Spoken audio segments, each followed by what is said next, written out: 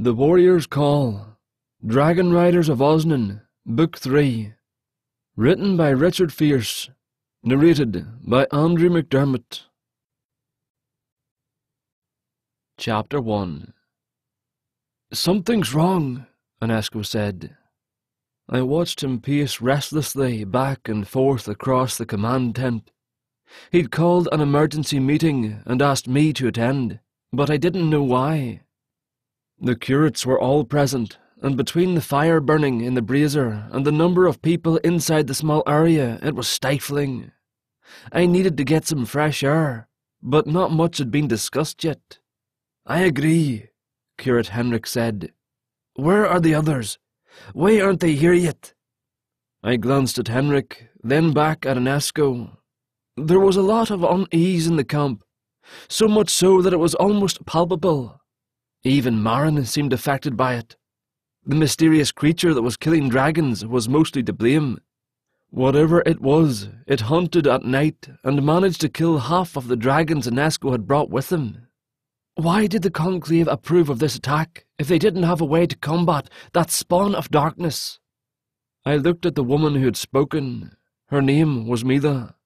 She'd been promoted to curate as a replacement for Josephine. For the most part, the two were nothing alike. Mila was tall and thin, with blonde hair and bright blue eyes. Although she was a noble, she treated everyone with the same dignity. That alone set her apart from all the other nobles I'd encountered. "Have we received any word from the other schools yet?" Anesco asked. "No," Henrik confirmed. "And the Conclave hasn't responded to any of the messages we've sent, magical or by bird." Anesco stopped his pacing and rubbed his hands over his face. It hadn't seemed that long ago since I'd been at the Citadel, yet Anesco had aged a lot since taking over as temporary master. He failed to hide his stress as well as Master Peeves did, but he was doing the best he could. The king's army was at a standstill. Their camp was closer to Maida's border, and the creature had ravaged their forces as well. Rumours were being whispered that the king himself was on his way with reinforcements. I'd asked Marin if that was true, but she had merely shrugged. "Sir," I said. Anesco looked at me. "Why don't you send a rider to the Conclave? It seems that the messages being sent are either being intercepted or failing to arrive." "Trust me, Eldwin," Anesco replied. "I would have sent a rider earlier if I thought we could spare one. As it stands, we've taken heavy losses. If that creature attacks our camp, I'd rather have every dragon we can muster to defend against it." That made sense. All the riders and their dragons had been trained for battle, and there was strength in numbers. Perhaps that was why the creature hadn't attacked the camp yet. And then I had an idea. "What if I go?" I asked. "Sion and I aren't much help in a battle. We're still getting used to our bond. We can fly to the Conclave and deliver a message directly." "That's a good idea," Henrik said. I could see the hesitation in Anesco's eyes. Technically, I wasn't a member of the school, and I could leave or stay as I pleased. But once everything with Maida had been dealt with, I wanted to go back to the Citadel and be properly trained. In that spirit, I wanted to show Anesco that I could obey orders. "Let me think about it," Anesco said. "It would be nice to get an answer, but I don't want to endanger you. If someone or something is stopping our messages, I don't want you getting caught up with it." "Master!" Everyone turned to look at Marin. She had slipped into the tent and stood near the opening. "Yes, Marin." "My apologies for eavesdropping, but I couldn't help myself. I'll go with Eldwin to the Conclave. He and his dragon may not be formally trained, but Damris and I are. We can serve as Eldwin's guards in case there's trouble, and I've been to the Conclave before, so I know how to get there." "That's a good idea," Henrik repeated. "Yes, Henrik, I am aware that a lot of good ideas are being thrown around." Anesco sighed and took a seat in an empty wooden chair beside the brazier. The room was quiet as he stared into the flames. I couldn't begin to fathom the amount of responsibility on his shoulders. As the silence continued to stretch, I felt Sion nudging my mind through the bond. "What's happening?" she asked. "We might be leaving," I replied. "I'm waiting for Enesco's decision." "Leaving?" Her confusion flooded the bond, but I built a mental wall around the emotion and kept it from overwhelming me. "I'll explain later," I told her. Enesco stood up and folded his arms across his chest. He scanned the room, looking at everyone present. "I don't like it," he said. "The danger is unknown, but the same is true with being here. I'll allow you both to go to the Conclave. As soon as you arrive, send me a message. I want to know that you both arrive safely." "Yes, Master," Marin said. Enesco looked at me, and I nodded. "Consider it done, Master. Get some rest for now. You can leave at first light. I'll have someone pack your saddles with provisions, and make sure you have everything you need." "Thank you," I said. "You're both dismissed. The curates and I still have more to discuss." I followed Marin out of the tent. I had started to sweat, and the cool night air was a welcome reprieve from the heat. We stood beside one another without saying anything. Marin grabbed a hold of my mangled hand and squeezed it briefly. "I confirmed the rumours," she said. "My father is coming." She shrugged. "It's good for the fight against Maida, though I don't know what Meg can do against whatever that thing is out there." "We'll find a way to stop it at the Conclave, I'm sure of it," I said. Marin laughed. "The Conclave is a bunch of crotchety old men who haven't done anything to improve the world with their power." "If you don't think it'll help, then why are you going?" She didn't answer immediately, but she turned to look at me. "I've lost enough time with you," she said. "I refuse to lose any more of it." I smiled at her. "So you're going for purely selfish reasons, then?" "Of course not," she replied. "I want answers as much as Enesco does. I've been listening to his meetings and found out that the other schools were supposed to send the riders here to join us. They aren't here, and now Enesco says the Conclave is non-responsive." She was still the same woman, breaking the rules, sneaking around. It was a total surprise to me that Master Peeves hadn't kicked her out of the school before he died. I was still convinced that her royal blood was part of the reason for that. She deserved to be a rider, had more than earned it, but I knew how the political circles of the nobles worked.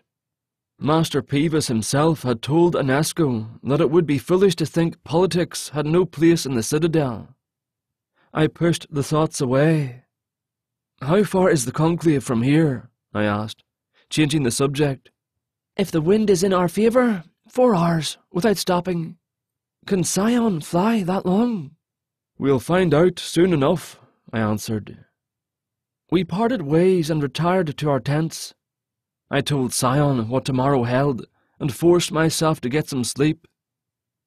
It felt like I had just fallen asleep when I woke to Marin tapping my shoulder. "What is it?" I tried to hide my irritation at being woken up, but Marin didn't seem to notice. "It's time to go," she said. "The dragons are saddled and everything is ready. Eat this." She handed me a wooden bowl filled with potatoes and eggs. "And be quick about it. I want to be gone before dawn." I groaned. "The sun's not up yet." Marin's glare silenced any more of my complaints, and I ate quickly. Her impatience was painfully obvious. Aside from the guards on watch, the camp was quiet. We mounted our dragons and left the camp behind, heading south. After 2 hours we turned west and continued straight. We had to stop to allow Sion a break, which turned the 4-hour journey into a 6-hour nightmare. By the time we reached our destination, I was ready to stretch my legs. My lower back was aching, and I reached back to rub it. Sion sniffed the air, and her scales tightened. "What's wrong?" I asked. I scanned the ground below us, but I didn't see anything. "Magic," she replied. Powerful magic was used here.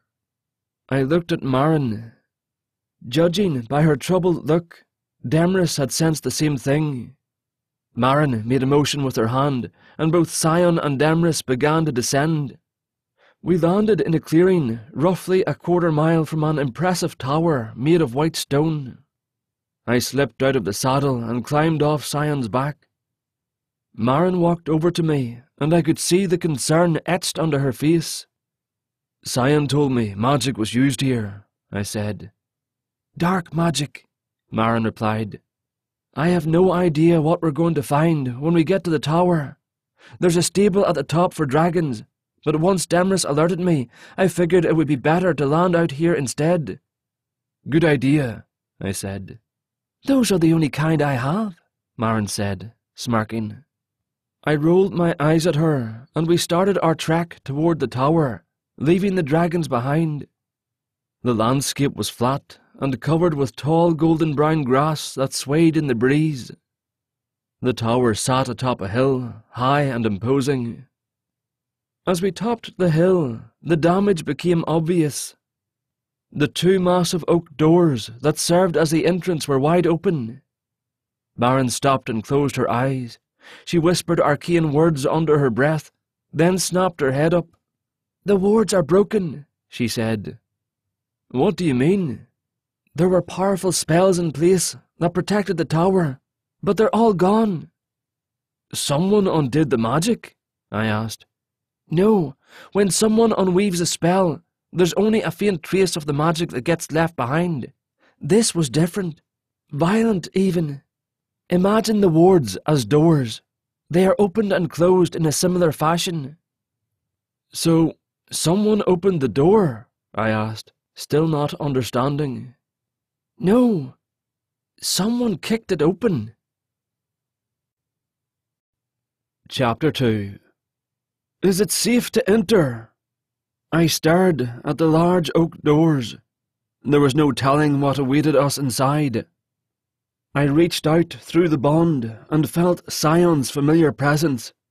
She couldn't fit inside the doorway, but it would have been more comforting if she were with me. I am here with you, Sion said. If you encounter danger inside, I will know. Her words offered a small measure of relief. There's no way to know for sure, Maren said. You might want to be ready, just in case. I drew my blade. Maren closed her eyes again and chanted softly. A faint iridescent barrier formed in the air in front of us. She opened her eyes and nodded in satisfaction. This will shield us from anything that comes at us head-on, but it won't last long. It's better than nothing, I said. Yes, it is. Ready? As ready as I can be, I replied. Maren led the way into the tower, and I followed close behind her. The aroma of flowers drifted off her, and I inhaled deeply, relishing the scent. We stepped through the doorway, and I suddenly felt dizzy. I rested a hand on one of the doors while I waited for the feeling to pass. What was that? I asked, scrunching my face as a wave of nausea faded. The Conclave technically doesn't exist in our world, Maren said. The doorway is a portal. What you're feeling is the effects of travelling thousands of miles in a few seconds. The feeling shouldn't last too long. Good, I muttered, before turning away from her and vomiting. I wiped my mouth with the back of my hand, feeling much better. Does it not affect you? I asked. A little, Maren answered. I've been here before a few times, so I knew what to expect. You couldn't have warned me, she giggled. What would be the fun in that? Right. I looked around the room. The place had been torn apart. Tables and chairs were overturned, and books and parchments were scattered everywhere. It looked like a whirlwind had ripped through the place. They weren't expecting an attack, Maren said. There's no signs of defensive magic anywhere. You said they were old men. Is it possible they just weren't paying attention? No, I didn't care for any of them, But if there's one thing they're good at, it's attention to detail. They like to meddle in everything, so it doesn't make sense that they didn't see this coming." "Let's hurry up and look around. This place gives me the creeps," I said. Maren knelt and picked up some of the parchments and flipped through them. She shrugged and tossed them aside, then stood and walked to a spiral staircase that led up to the next level. The stairs weren't very wide, and we were forced to climb them single file. They ended on the second floor, and I spotted another staircase across the room. "I've never been higher than this floor," Maren said. "This is where they conducted their meetings. Everything past this room will be new to me." "It looks like no one is here," I said. "Do you think they fled after the attack?" "It's possible, but I don't know where they would have fled to. There are only 2 other schools that I'm aware of, and if they went to one of them, we should have received word from them about the attack." "Do you think they're dead, then?" Maren looked at me, but didn't answer. We searched the area, but it was in the same state as the room below, and there was nothing of interest. As we neared the other stairway, however, I noticed a trail of blood. "Look," I pointed. "Someone's walked away from this." Maren looked up the stairway, but because it was too spiraled, there was nothing to see. She seemed hesitant to go first, so I pushed past her and slowly made my way up. Drops of blood were on every stair. Whoever had been injured probably didn't make it very far. At the top of the stairs, the trail of blood ended. I looked around, but there was nothing. "It's clear," I said. No sooner had the words left my mouth, and a clatter broke the silence. I gripped my sword hilt with 2 hands and cautiously moved toward the direction where the sound had come from. This room was darker than the others, and I almost tripped over something. Maren laid a hand on my shoulder, stopping me.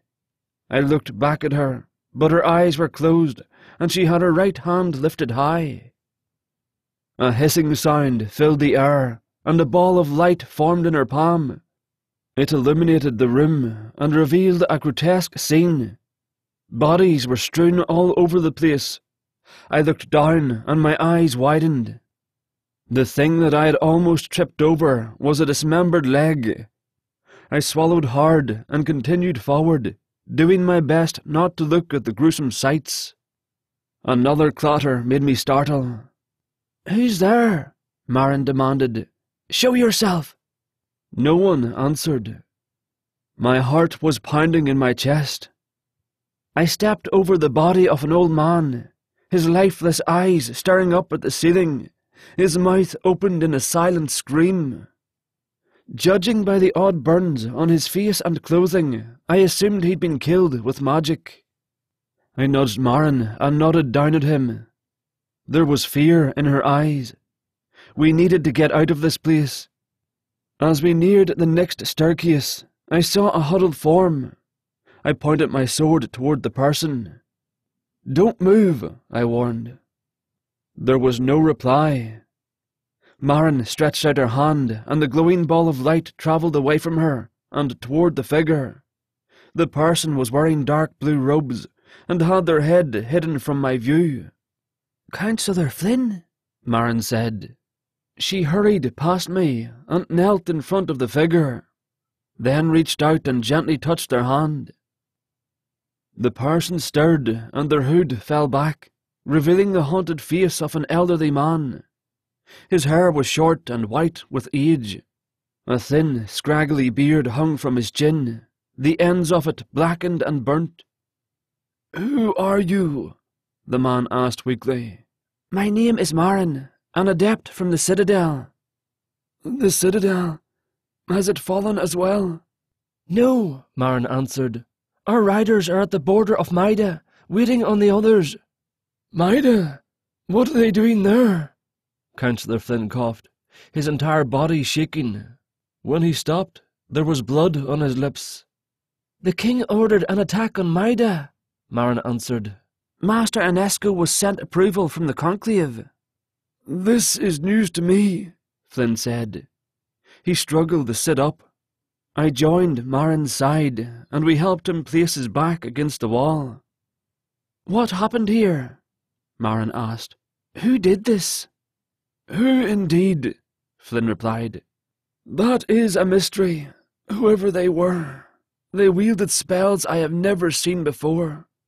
Our wards shattered like glass, and before we could do anything, they were inside the tower, slaughtering everyone without mercy."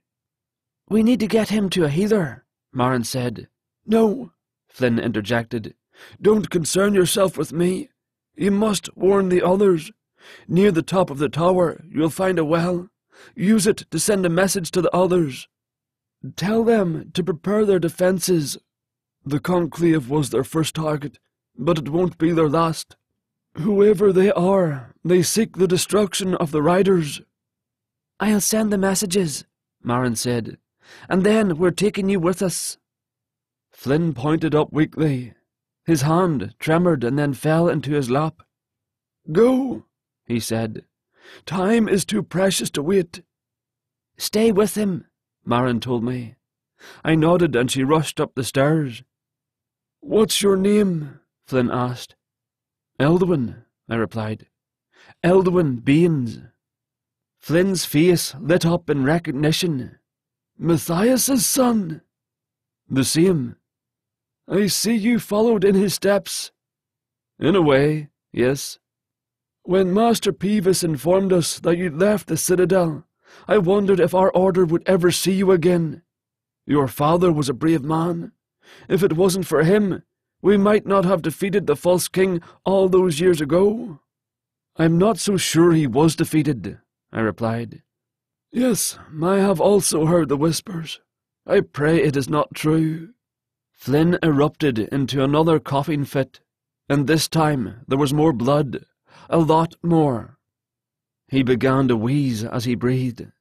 "Hurry, Marin!" I shouted. Flynn grabbed a hold of my hand. His skin was cold. "We grew lax in our strength," he said. "I fear we have made a mistake that we cannot fix. Do whatever you must to ensure that the Riders stop what is happening." I nodded. "Promise me, son of Matthias." "I promise," I whispered. "My time grows short," Flynn said. "Death is waiting for me." "No," I said. "We're going to get you to a healer. You're going to be fine." Marin came down the stairs. "The magic has been destroyed," she said. "It's not working. Is there any other way to send a message out?" I looked at Flynn. He was dead. Chapter 3. "This stinks of the false king," Marin said. "Or the necromancer," I replied. "They are one and the same." She was right. The necromancer served the false king, so it was likely that the attack was their work. Flynn had mentioned that the attackers used spells he'd never seen before. I guessed that Flynn was in his late 60s, possibly early 70s. If he hadn't seen any magic like that in his lifetime, it made me scared to consider what we were dealing with. Sion and Demris dug a hole in the ground near the tower, and Marin and I laid Flynn to rest at the bottom. The dragons filled in the hole, and I stood at his makeshift grave, not knowing what to think. "We need to get back to Enesco and tell him what's happened." I considered Marin's words. Flynn had asked me to promise him that I would do whatever was necessary to stop the false king, and I was determined to keep my oath. "If there's no other way to get a message out, then we need to deliver it ourselves." "That's what I just said," Marin replied. "We need to leave, now." "I'm not going back to the camp," I said. Marin grabbed my arm and turned me around. "What are you talking about?" "Enesco has some idea of the trouble we're facing," I said. "The other schools are probably in the dark. What if Flynn is right? What if the attackers are going to target the schools next? I told Flynn I would do whatever was needed, so I'm going to warn the other schools. Perhaps I can convince them of the need to join Enesco at the border." Marin stared into my eyes for a long while in silence. "You know who you sound like?" "No," I said. "Me." "How so? I'm not breaking any rules by going." "Maybe not, but Inesco wanted to know we arrived safely. If we leave to go to the other schools, he might assume we're dead." "I thought about that," I said. "It doesn't matter what he believes if they don't get help, though. They'll all be killed by that creature." "I'm not disagreeing with you." "Good. Then we're going," I asked. "Of course. There's only one problem," Marin said. "What's that?" "We don't know where the other schools are." "Yeah, I thought about that too, which is why I grabbed this." I held up a folded piece of parchment. Marin took it and opened it, then smiled at me. "It's a map," she said. "Yes, and it has the locations of the other schools. I think the Terraness school is the closest to here. I figured we could go there first." "Have you ever met a Terraness person before?" Marin asked. "I don't think so," I said. "I don't even know what that is." "I met one of their diplomats in my father's court once. Their culture is radically different from ours, and so are their dragons." "How different?" I asked. "You'll see when we get there," Marin said with a smirk. We ate a quick meal with the provisions Inesco had given us. Then we mounted our dragons. Marin told Demris where to go, and Sion and I followed his lead. We flew south past farmlands and large cities, stopping every few hours to let the dragons rest. As we drew closer to the school, the landscape began to change into forested mountains. The air became warmer, and the humidity was almost uncomfortable. It took us a day and a half to reach the school. Sion didn't complain vocally about her exhaustion, but I could sense her displeasure through the bond. I tried to send her soothing feelings, but she ignored them. When the school's fortifications became visible, I could understand what Marin meant when she said their culture was different. The architecture was vastly different from anything I'd seen. Stone posts and lintels supported large roofs that curved gently, giving the building a graceful appearance. They were beautiful structures. "I smell smoke," Sion said. I scanned the area and realized why. The school was under siege. At first glance I thought the shapes swirling around the school were birds, but as we got closer, the winged forms of griffins became obvious. A small army was encamped in front of the school, with rows of tents and siege weapons spread out strategically. Before I could shout a warning to Marin, a host of griffins shot up from below us, clawing and snapping at our dragon's wings. Sion growled in anger and opened her mouth, filling the sky with flames. One unlucky griffin was hit directly, its feathers and flesh melting instantly. The smell was disgusting, and I was thankful when the creature fell, taking its stench with it. Demris roared and snatched two of the giant birds from the air with his claws. The crunch of their bones was so loud I cringed. Marin blasted another griffin from the air with a flash of magical lightning. The griffins were fast flyers, but they couldn't withstand the power of dragon breath. Flames and acid made short work of the remaining birds, giving us a clear path to the school. Sion and Demris swooped down, picking up speed. I didn't see any more griffins coming, but it was hard to see as the wind stung my eyes. I put my head behind Sion's and braced myself for a rough landing. A cry rang out from the enemy camp, and a volley of arrows came hurtling towards us. I gritted my teeth and waited to feel pain as they struck me. Before they got close, the air rippled around us and the arrows exploded, sending splinters and fletching in every direction.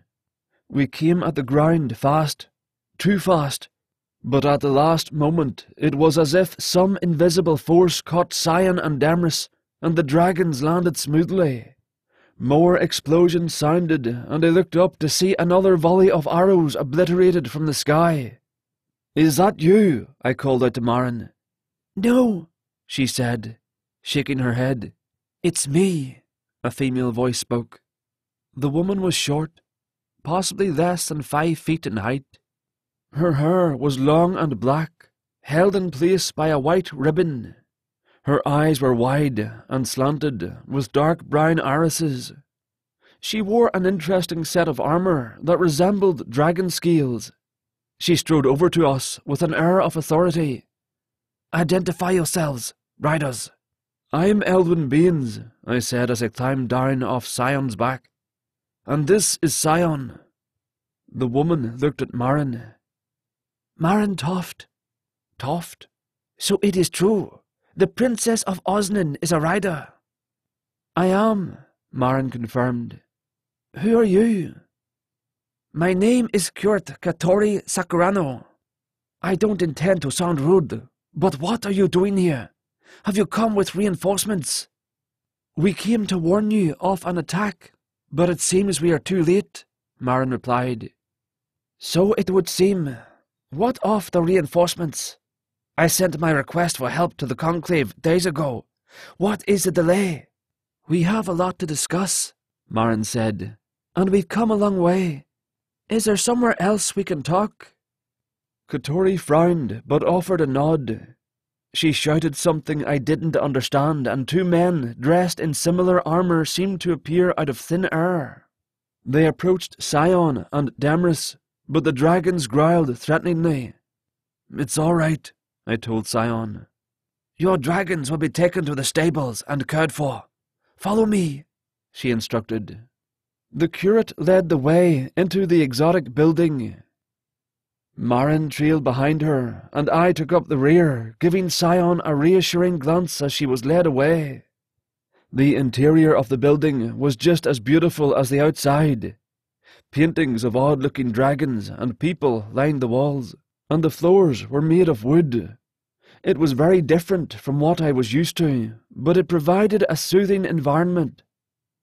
"Where is your master?" Marin asked. "We'll need to speak with him as well." "I'm afraid that won't be possible," Katori said. "Why not?" "Master Shinaro is dead." "Gods," I groaned. "What happened?" Katori gave me a look, but didn't say anything until we reached what I thought was a dead end. She pushed on the wall and it slid open, revealing a room. I realized it wasn't a wall, but a door. The place was more surprising than I could imagine. "Remove your boots and take a seat," Katori said. I did as she asked and looked around, but there were no chairs. "Where do we sit?" I asked. Katori smiled. "On the floor, of course." "Right." There were some cushions on the floor surrounding a small tray with cups, so I picked one at random and sat down. I stretched my legs out and leaned back on my arms. Katori also sat on a cushion, but she folded her legs and sat up straight. Her posture felt so formal that I ended up sitting the same way. Marin sat beside me. She seemed to have some experience with the culture, and suddenly became official in her demeanour. "Master Shinaro was poisoned by a spy," Katori said. "Our master was also poisoned," Marin replied. "One of our curates is the acting master." "Then we are in more of a similar situation than I thought. I am the acting master of this school. Please, tell me what is happening outside of these walls. I have heard nothing from the Conclave." "The Conclave has fallen," Marin said. "We've just come from there.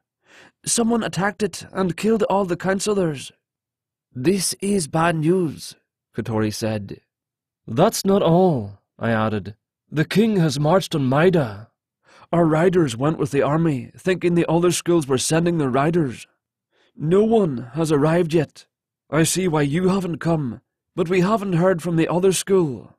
"We did not receive any orders to go to Maida," Katori said. "Everything was normal up until a few days ago when the army outside the walls suddenly showed up. It was as though they materialized from nowhere." "Powerful magic is being used," Marin confirmed. "The spells at the Conclave were brutalized." "What's the plan, then?" I asked. "How do we sneak your riders past the army to get them to Mida?" Katori laughed, a tittering sound that filled the room. "Sir Eldwin, we are not going to Mida." "Why not?" I asked. "Councillor Flynn's last words were to stop Mida at all costs." "In case you haven't realized the gravity of our situation, there is an enemy at my door." "I know. What is your plan to fight them or get past them?" "We cannot do either," Katori said. "If she's not going to send help, then we need to go to the other school," I said to Marin.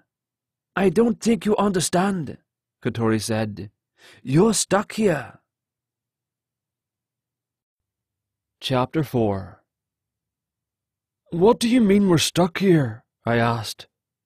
"There is no way out of the school except the front gates, and I don't intend to remove my wards. I haven't seen any magical attacks from the enemy, but that doesn't mean they don't have sorcerers in their midst. Judging by the supply wagons they have, I'm sure they have the supplies needed to wait us out." "You're just going to stay here?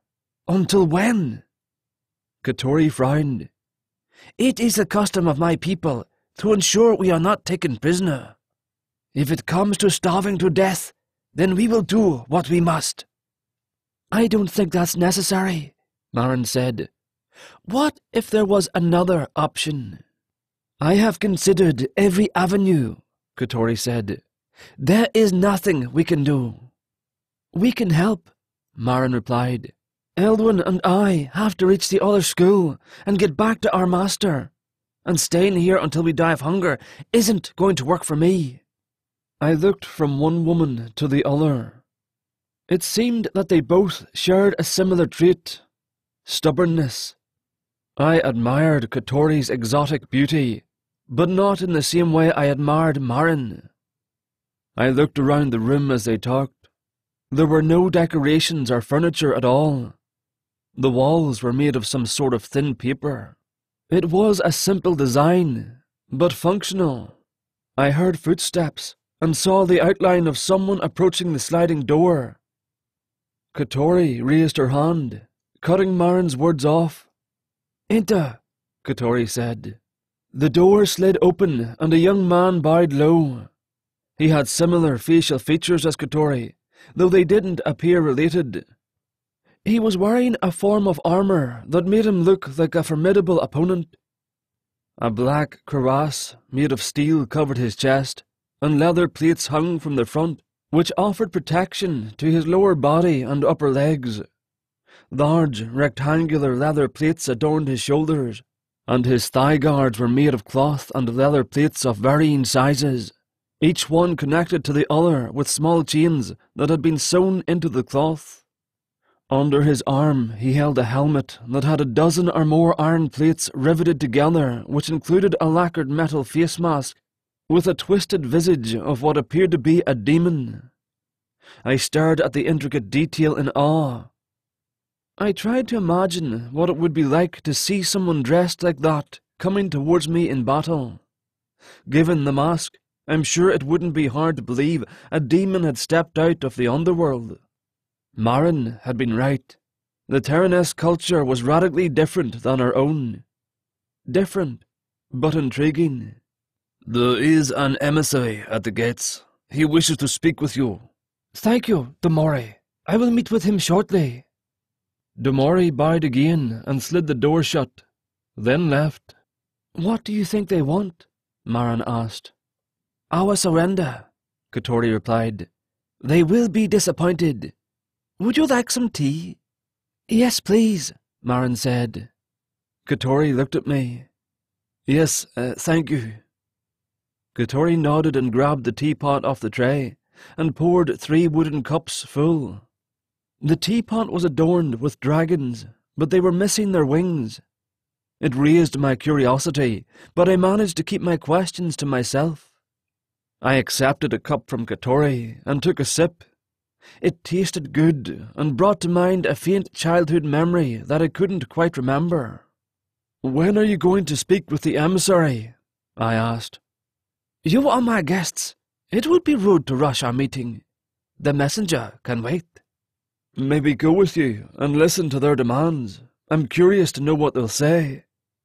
You are welcome to listen, but you may not speak. Fair enough, Marin said. Katori looked at me, and I nodded in agreement. Very well. When you are ready, we will go and see what the snake says. After Marin and I finished our tea, Katori stood up and put her boots back on and waited outside the room for Marin and me to do the same. She walked briskly down the hall and led us back out into the courtyard. Small fountains and trees with pink flowers decorated the area. Those are beautiful, I said, nudging Marin with my elbow and pointing. They are cherry blossom trees, Katori said. My surname is derived from them. We stopped in front of 2 large doors that towered at least 15 feet in height. Katori slid open a panel on the door and peered through. I looked over her shoulder and saw a single man. He was holding a wooden pole that had a white flag attached to the top. I have a message from my lord and commander, the man said. He looked like the people I'd spent time with in Maida. If there had been any doubt left about who was behind the attack on the Conclave and who was directing this army, it was gone. Speak, Katori said. My lord has requested that you give him the 2 riders who've just arrived, along with their dragons. He also asked that you remove your wards of protection and open your gates and surrender peacefully. I glowered at the man, but he kept his gaze on Katori. Is there anything else? She asked. Yes, the man replied. If you fail to comply with any of his requests, we will tear down your walls and burn everything and everyone to the ground. Tell your lord and commander that my answer is no to all requests. Also tell him that if anyone comes near these walls, they will surely regret it. The man hardened his stare. He didn't reply, but merely offered a curt nod and left. We must prepare our defences, Katori announced. My magic will only hold as long as my strength does. I have an idea, Marin said, if you're willing to hear it. We learn by listening, Katori replied. Do as the emissary requested. Lower your wards and open the gates. Katori's face scrunched in confusion. Where is the wisdom in that? You would have us all killed. It's a tactic my father has used in the past, Marin replied. It's called the empty fortress. You open the gates and leave a few men on guard, but send everyone else away. The enemy will think it's a trap and won't attack, at least not immediately. It will give us time to figure something else out. I will say that is clever, but what if they don't think it's a trap and they attack? And where would I send everyone else? There is nowhere for them to go. There is a risk, of course, but the few times my father used the tactic, it didn't fail him. There is still a problem with sending everyone elsewhere. What is your idea for that? Katori regarded Marin intently. I wasn't sure if Katori doubted it would work or not, but I had to agree with her that it was a clever idea. If they believe it's a trap and they hold off their attack, it will allow us to create a way out of here. I told you before, Princess, the gate is the only way in or out. It is right now, Marin replied with a mischievous smirk. Katori tilted her head, her curiosity apparent. Explain. While the enemy is distracted by the apparent surrender, the dragons can burrow under the walls on the opposite side of the school. The work won't be seen, and once the tunnel is dug, it will also provide a way for the people to escape the city as well. I could see the proverbial wheels turning behind Katori's eyes. She seemed about to approve, but hesitated. If we leave the school with no defences, the enemy will destroy it. That's a possibility, Marin admitted. But at least this way, the riders and their dragons will escape with their lives. We can travel to the other school, or we can part ways and you can lead your riders to Maida. Regardless of what comes after, staying here will be suicide. If we survive this, I will let your master know that you should be elevated to curate. You provided a way when I did not see one, I am indebted to you, Princess. Please, call me Maren. I'm a rider first, royalty second. As it should be, Katori said. Are either of you sorcerers? I am, Maren replied. No, I said. Good. You can help me. I've got an idea of my own. We learn by listening, Maren said, repeating Katori's own words. What about me? I asked. How can I help? You will assist the other riders with moving supplies to the stables below ground. The catacombs below the school once had many openings into the forest outside the walls. It will be easiest for the dragons to tunnel through the ground there. I can do that, I said. What are you two going to do, exactly? Katori looked at Maren and offered a grin of her own. Chapter 5. It wasn't long after the emissary returned to his camp with Katori's answer that the barrage of arrows began. Volley after volley flew high in the air, only to be blasted apart by the defensive magic that warded the school. It made me wonder why the enemy bothered, until I remembered that Katori said the magic would hold as long as her strength did. I worked with the man I'd seen earlier with the demon mask on. Demori issued orders to everyone, directing what to take and where to put it. With surprising efficiency, the provisions and supplies needed for the escape were quickly gathered and placed within the catacombs below. I wanted to see the Terraness dragons, but Demori said it wasn't safe to go below ground while the dragons were tunneling. Scion, I reached out through the bond. I am here, she replied. What do the other dragons look like? There was a pause. Sorry, I was trying to project an image to you, but it's not working. They are long and wingless. I don't know how they will fly when we leave. Wingless dragons. I remembered the image on the teapot from earlier. Was it possible that dragons could fly without wings? It didn't seem likely, but a lot of things that never seemed possible had been proven otherwise recently. Are you all right down there? I asked. I feel like I'm suffocating, but I will be fine as long as I get to come above ground soon. I'm not used to being in the dark like this. Satisfied that Scion was fine, I followed Demori into the school and up to one of the towers to watch the enemy camp. A large force of soldiers was marching toward the gates, and ballista were being loaded and moved into position. In the courtyard below, I couldn't see Maren or Katori, but I did see 3 riders standing by the gates. What are they doing down there? I asked. Waiting for the signal, Demori replied. What signal? The air above the gates rippled like the surface of a pond. As soon as the ripples faded, the 3 riders pushed the gates open and took cover behind the wall. The wards are down, Demori said. Now we wait. The sight of the open gates must have excited the enemy because they started to march faster.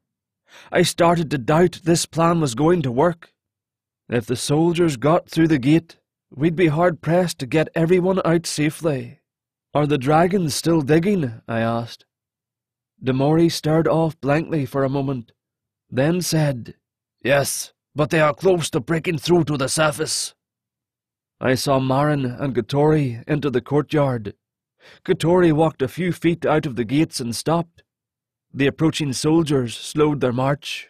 Maren lifted her hands in what I assumed was the beginning of a spell. A few moments later, a thick fog began to form in the courtyard and slowly rolled out of the gates and into the surrounding area. The fog quickly blanketed the landscape and obscured everything. Frightened cries rose from the enemy, and I looked at Demori. His expression was serious, almost grim, but he kept his gaze on the scene below.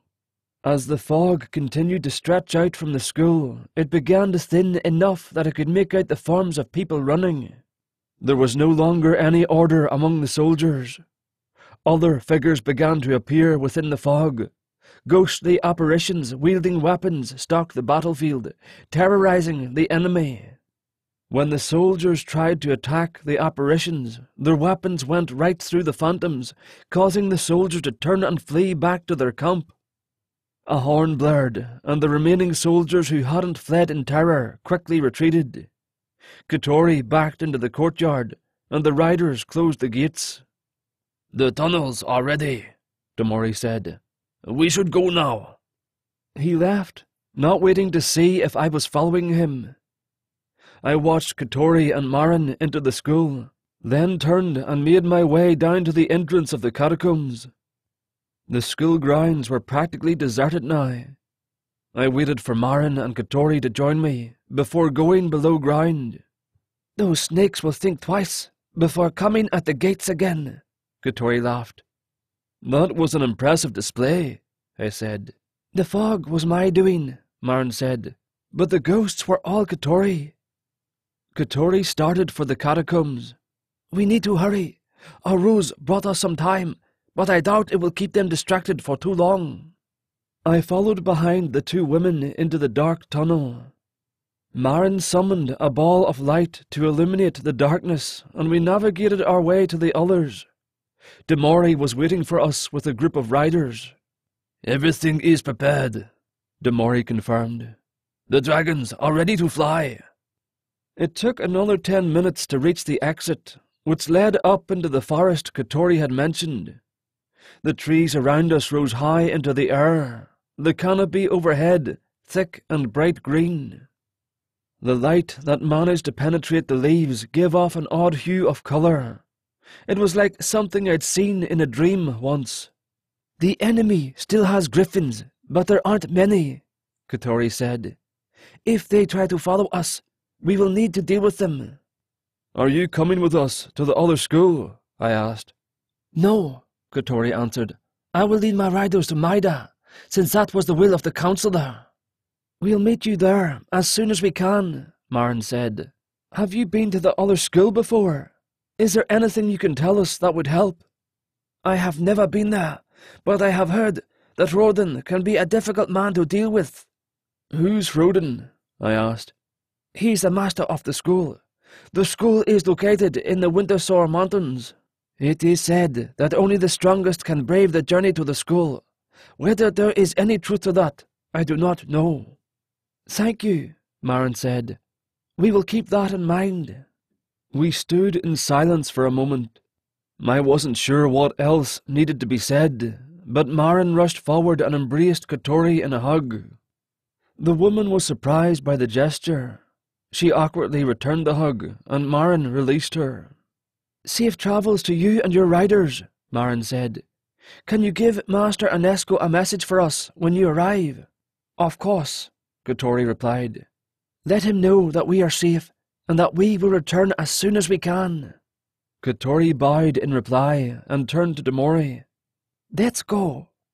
I spotted Scion and Demris waiting in a thick patch of shrubbery, but I didn't see any other dragons.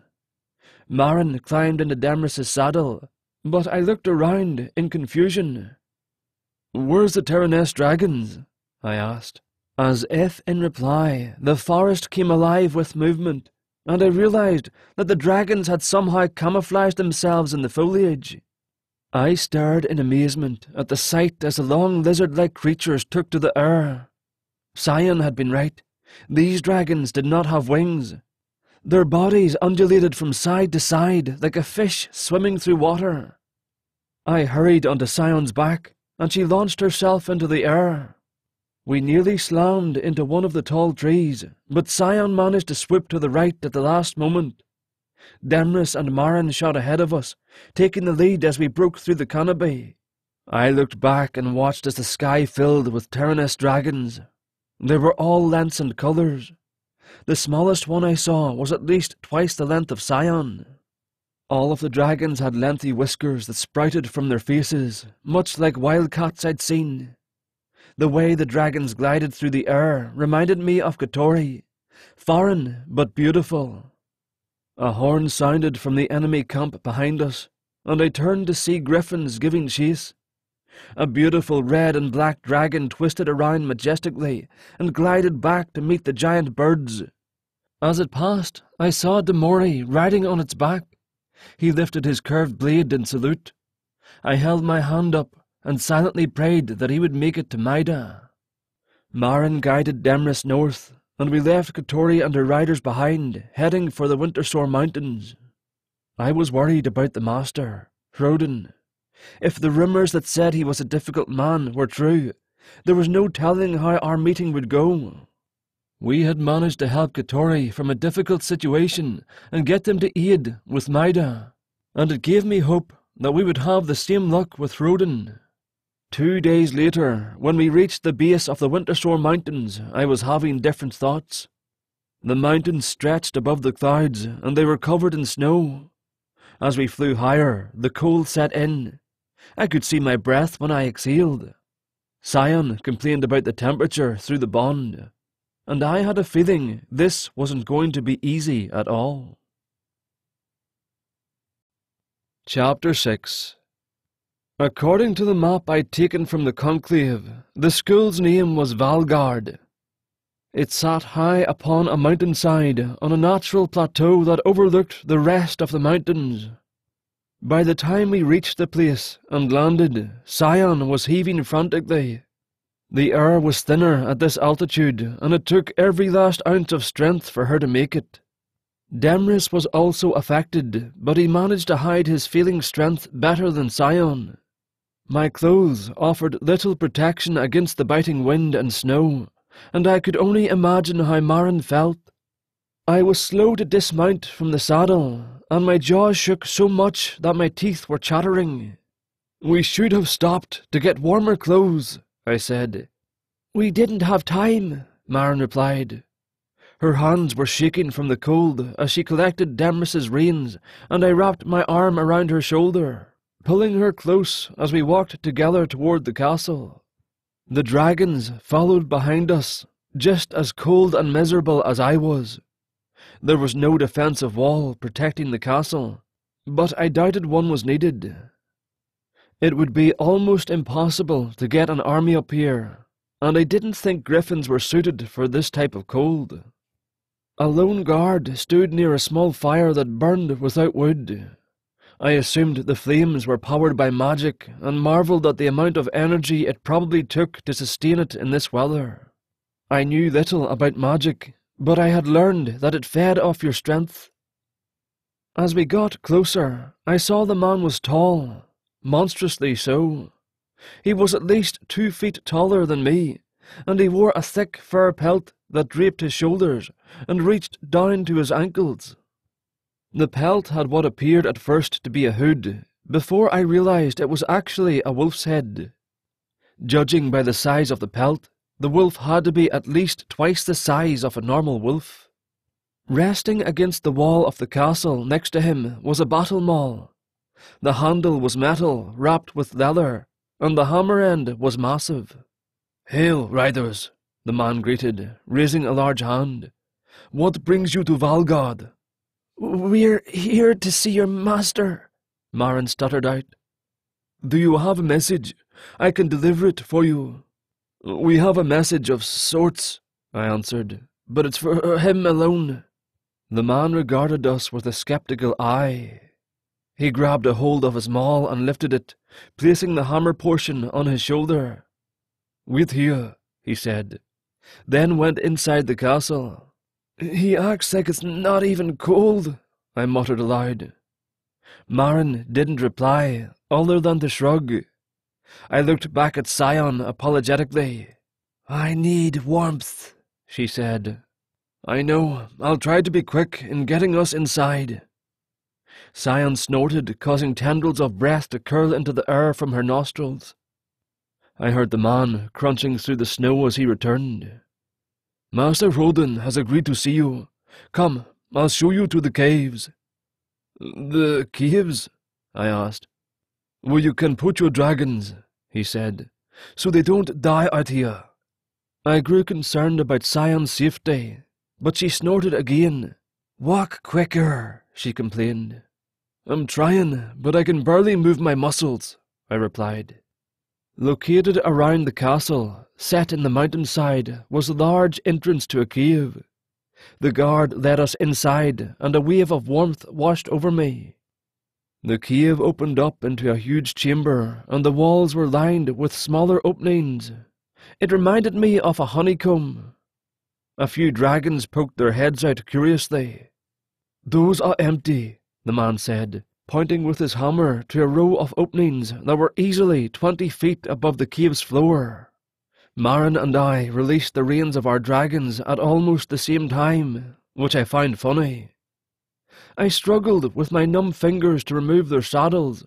Then Sion and Demris walked past us and leapt up into the air and entered the grottos. "Will they be fed?" I asked. "If you're here long enough," the man replied. "I'm Eldwin," I said, "and this is Maren. I am K.L. "It's pretty warm in here, but I don't see any fires," I said. "It's magic," Maren replied. "Old magic." K.L looked at Maren curiously. "You are a vulva." "I'm not sure what that means," she replied.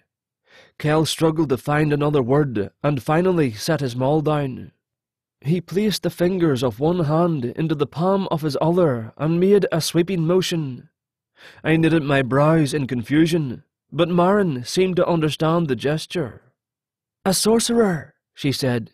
"Yes, a sorcerer," K.L said. "We call them Volder or Volva." "I am a Volva, yes." K.L grunted, but I wasn't sure if it was good or bad.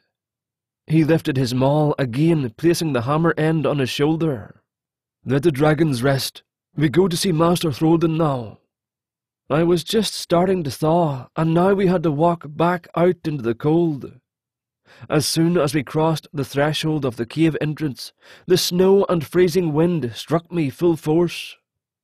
I let out a low cry and hunched forward, trying to shield my face. I kept my eyes on the ground and followed K.L's feet. We went back to the front of the castle and entered through a thick wooden door bounded with steel lining. It was warmer inside the school, though not nearly as warm as the dragon stables. There was a chill in the air, but it slowly faded as we got further into the building. The stone walls and floor reminded me of the Citadel, but the similarity ended there. Where paintings would have been hung on the walls back home, animal heads and skins adorned them here. One of the heads was of a horned creature I had never seen before, with large black eyes and razor-sharp teeth that rivaled Sion's. K.L took us down a long hallway that opened into a room with a throne. The chair sat upon a dais that lifted it a few feet above the floor, perhaps symbolic of the master's place above everyone else. Master Throlden sat upon the throne, and 2 guards stood at each side. I had the impression we were visiting a king rather than the leader of another school. K.L bowed to the master and left. Maren and I stood there silently, waiting for the master to speak. He stared down at us from his throne, while he sheared the skin from an apple with a long dagger. The silence extended until it became awkward. "Are we in the right place?" I whispered to Maren. "Yes," she whispered back. I didn't know what was happening, but I figured it was probably some sort of cultural thing, as with the Terraness. We stood there so long my knees started to bother me. I lifted each leg up and down, stretching the muscles.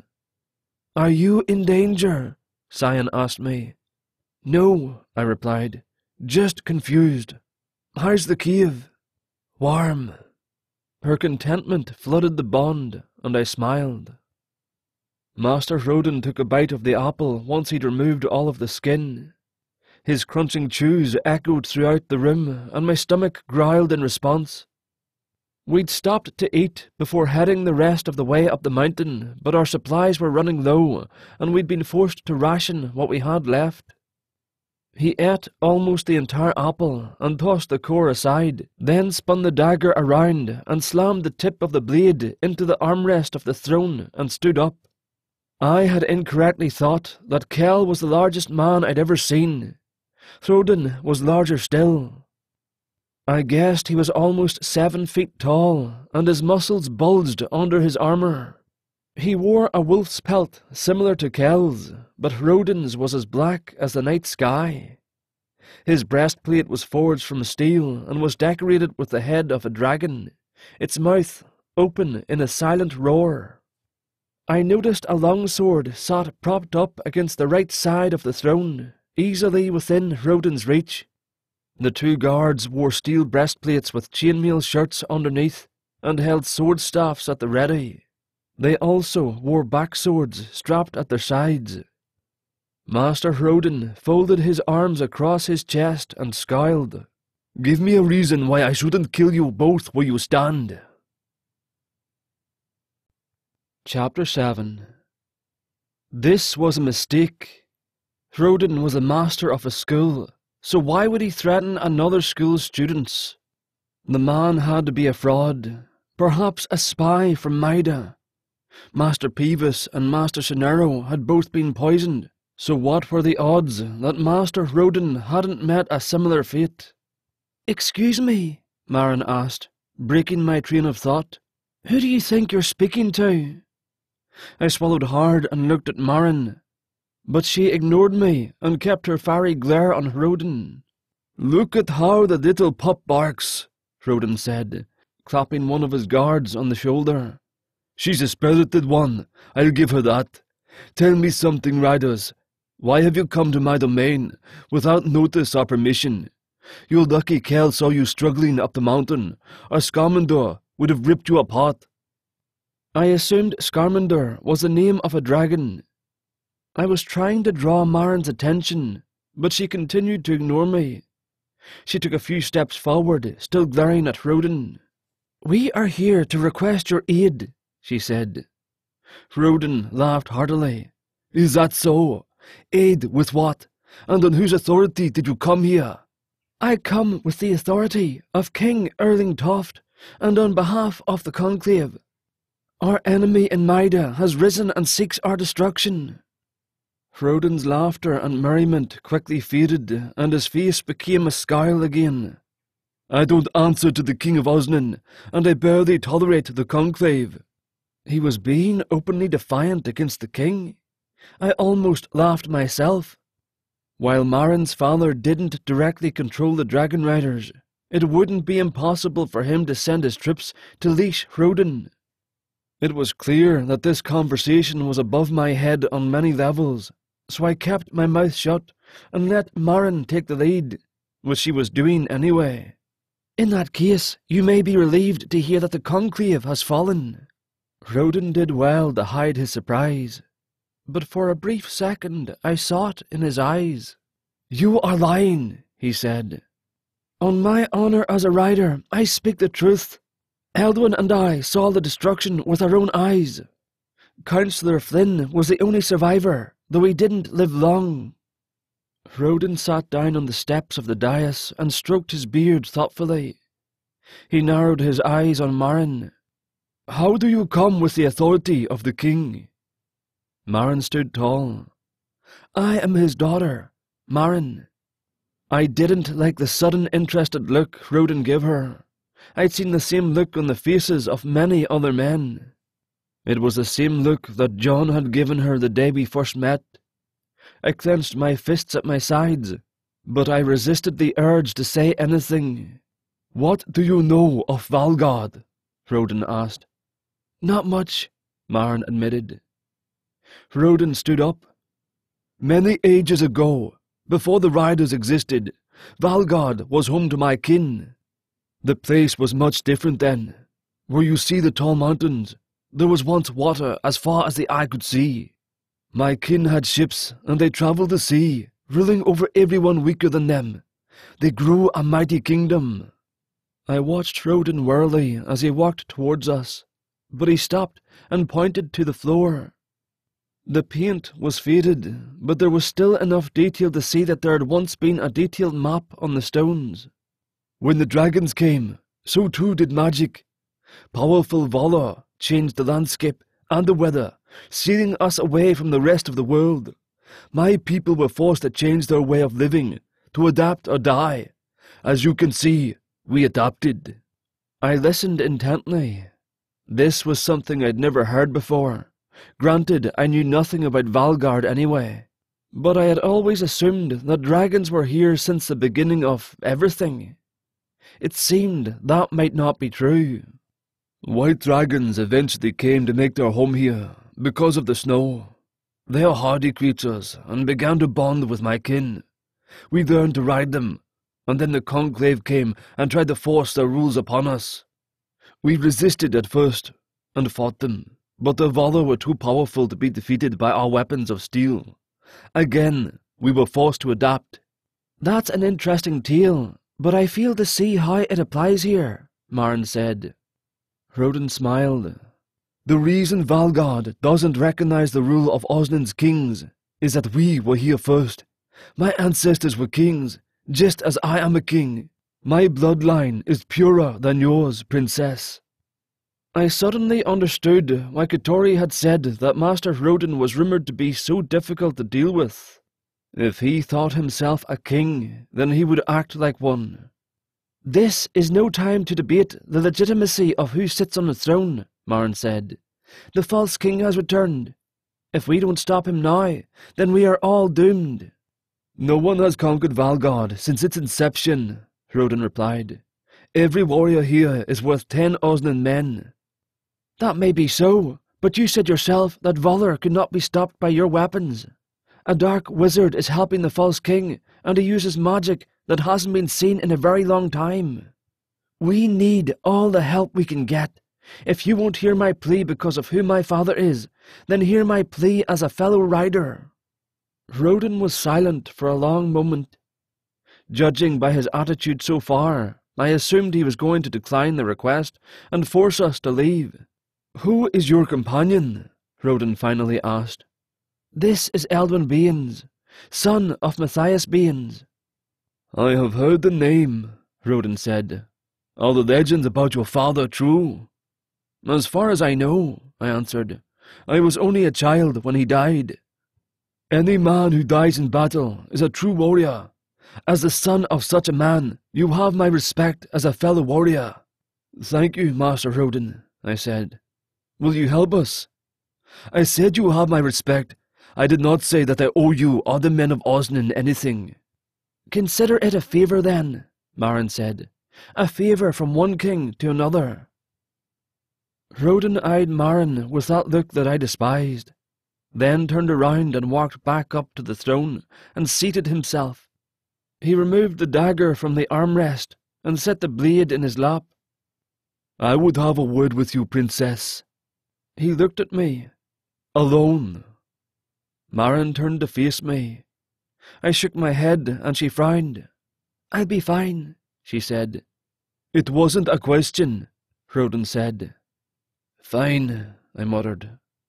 I stalked out of the chamber and into the hallway we'd come through. K.L was there, leaning up against the wall, his giant maul resting on the floor. You have feelings for the girl, he said. It was a statement of fact and not a question. What does it matter? I asked. It doesn't, K.L replied. Not to me, anyway. I stood next to him, quietly fuming on the inside. I decided I didn't just dislike Hroden. I hated him. His pompous attitude reminded me of the nobles I'd dealt with my entire life. They thought they were better than everyone and treated lowborns like they were dirt to be walked upon. Well, I wouldn't stand for it. Not anymore. I was a dragon rider now. As I was about to storm back into the chamber and give Hroden a piece of my mind, I saw Maren coming out to meet me. She had a determined look on her face, and I knew that whatever had happened, she'd made up her mind about something. I waited where I was, and she looked at K.L. Master Hroden wants to speak with you, Maren said to K.L. The big man picked up his maul and left. What did he say? I asked. Let's take a walk, Maren replied. She grabbed a hold of my mangled hand and pulled me along as she walked. Is everything all right? I asked. It will be, she said. In time. What does that mean? Is Hroden going to send his riders to Maida? Yes, He has agreed to send his riders and personal warriors to fight against the false king." "That's good news," I said. "We did it, Marin. We rallied the schools, and now we should have the strength to defeat that creature and the necromancer." "That's the hope," Marin said. She didn't sound as excited as I expected. "What's wrong?" We reached the end of the hall and she stopped walking. We were alone now. She turned to look at me and sighed. "Please, tell me what's wrong." Dread was starting to make my stomach curl, and I could sense Scion probing my mind through the bond, trying to find the cause. "Rodin agreed to send his riders, but he has a stipulation." "What does he want?" I asked. Marin looked into my eyes, and I could tell she was trying not to cry. "He wants my hand in marriage." Chapter 8. "What?" I couldn't have heard her correctly.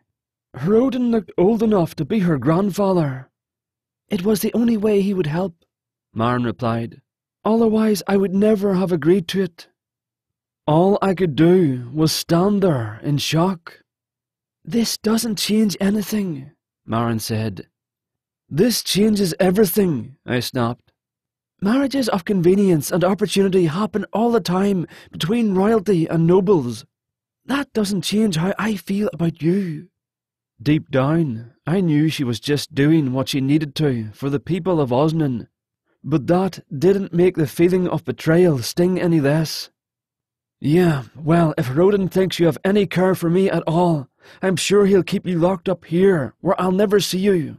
"Eldwin," Marin said softly, "if you think anyone can keep me from doing what I want, then you don't know me at all." I sighed and lowered my gaze to the floor. "I'm sorry," I said. "Don't be. I can understand why you're upset. I would be too if our roles were reversed." Marin placed a hand under my chin and forced me to look at her. "Nothing is ever set in stone. It's only an agreement right now. I told Rodin that I will not speak of the matter until the false king is defeated.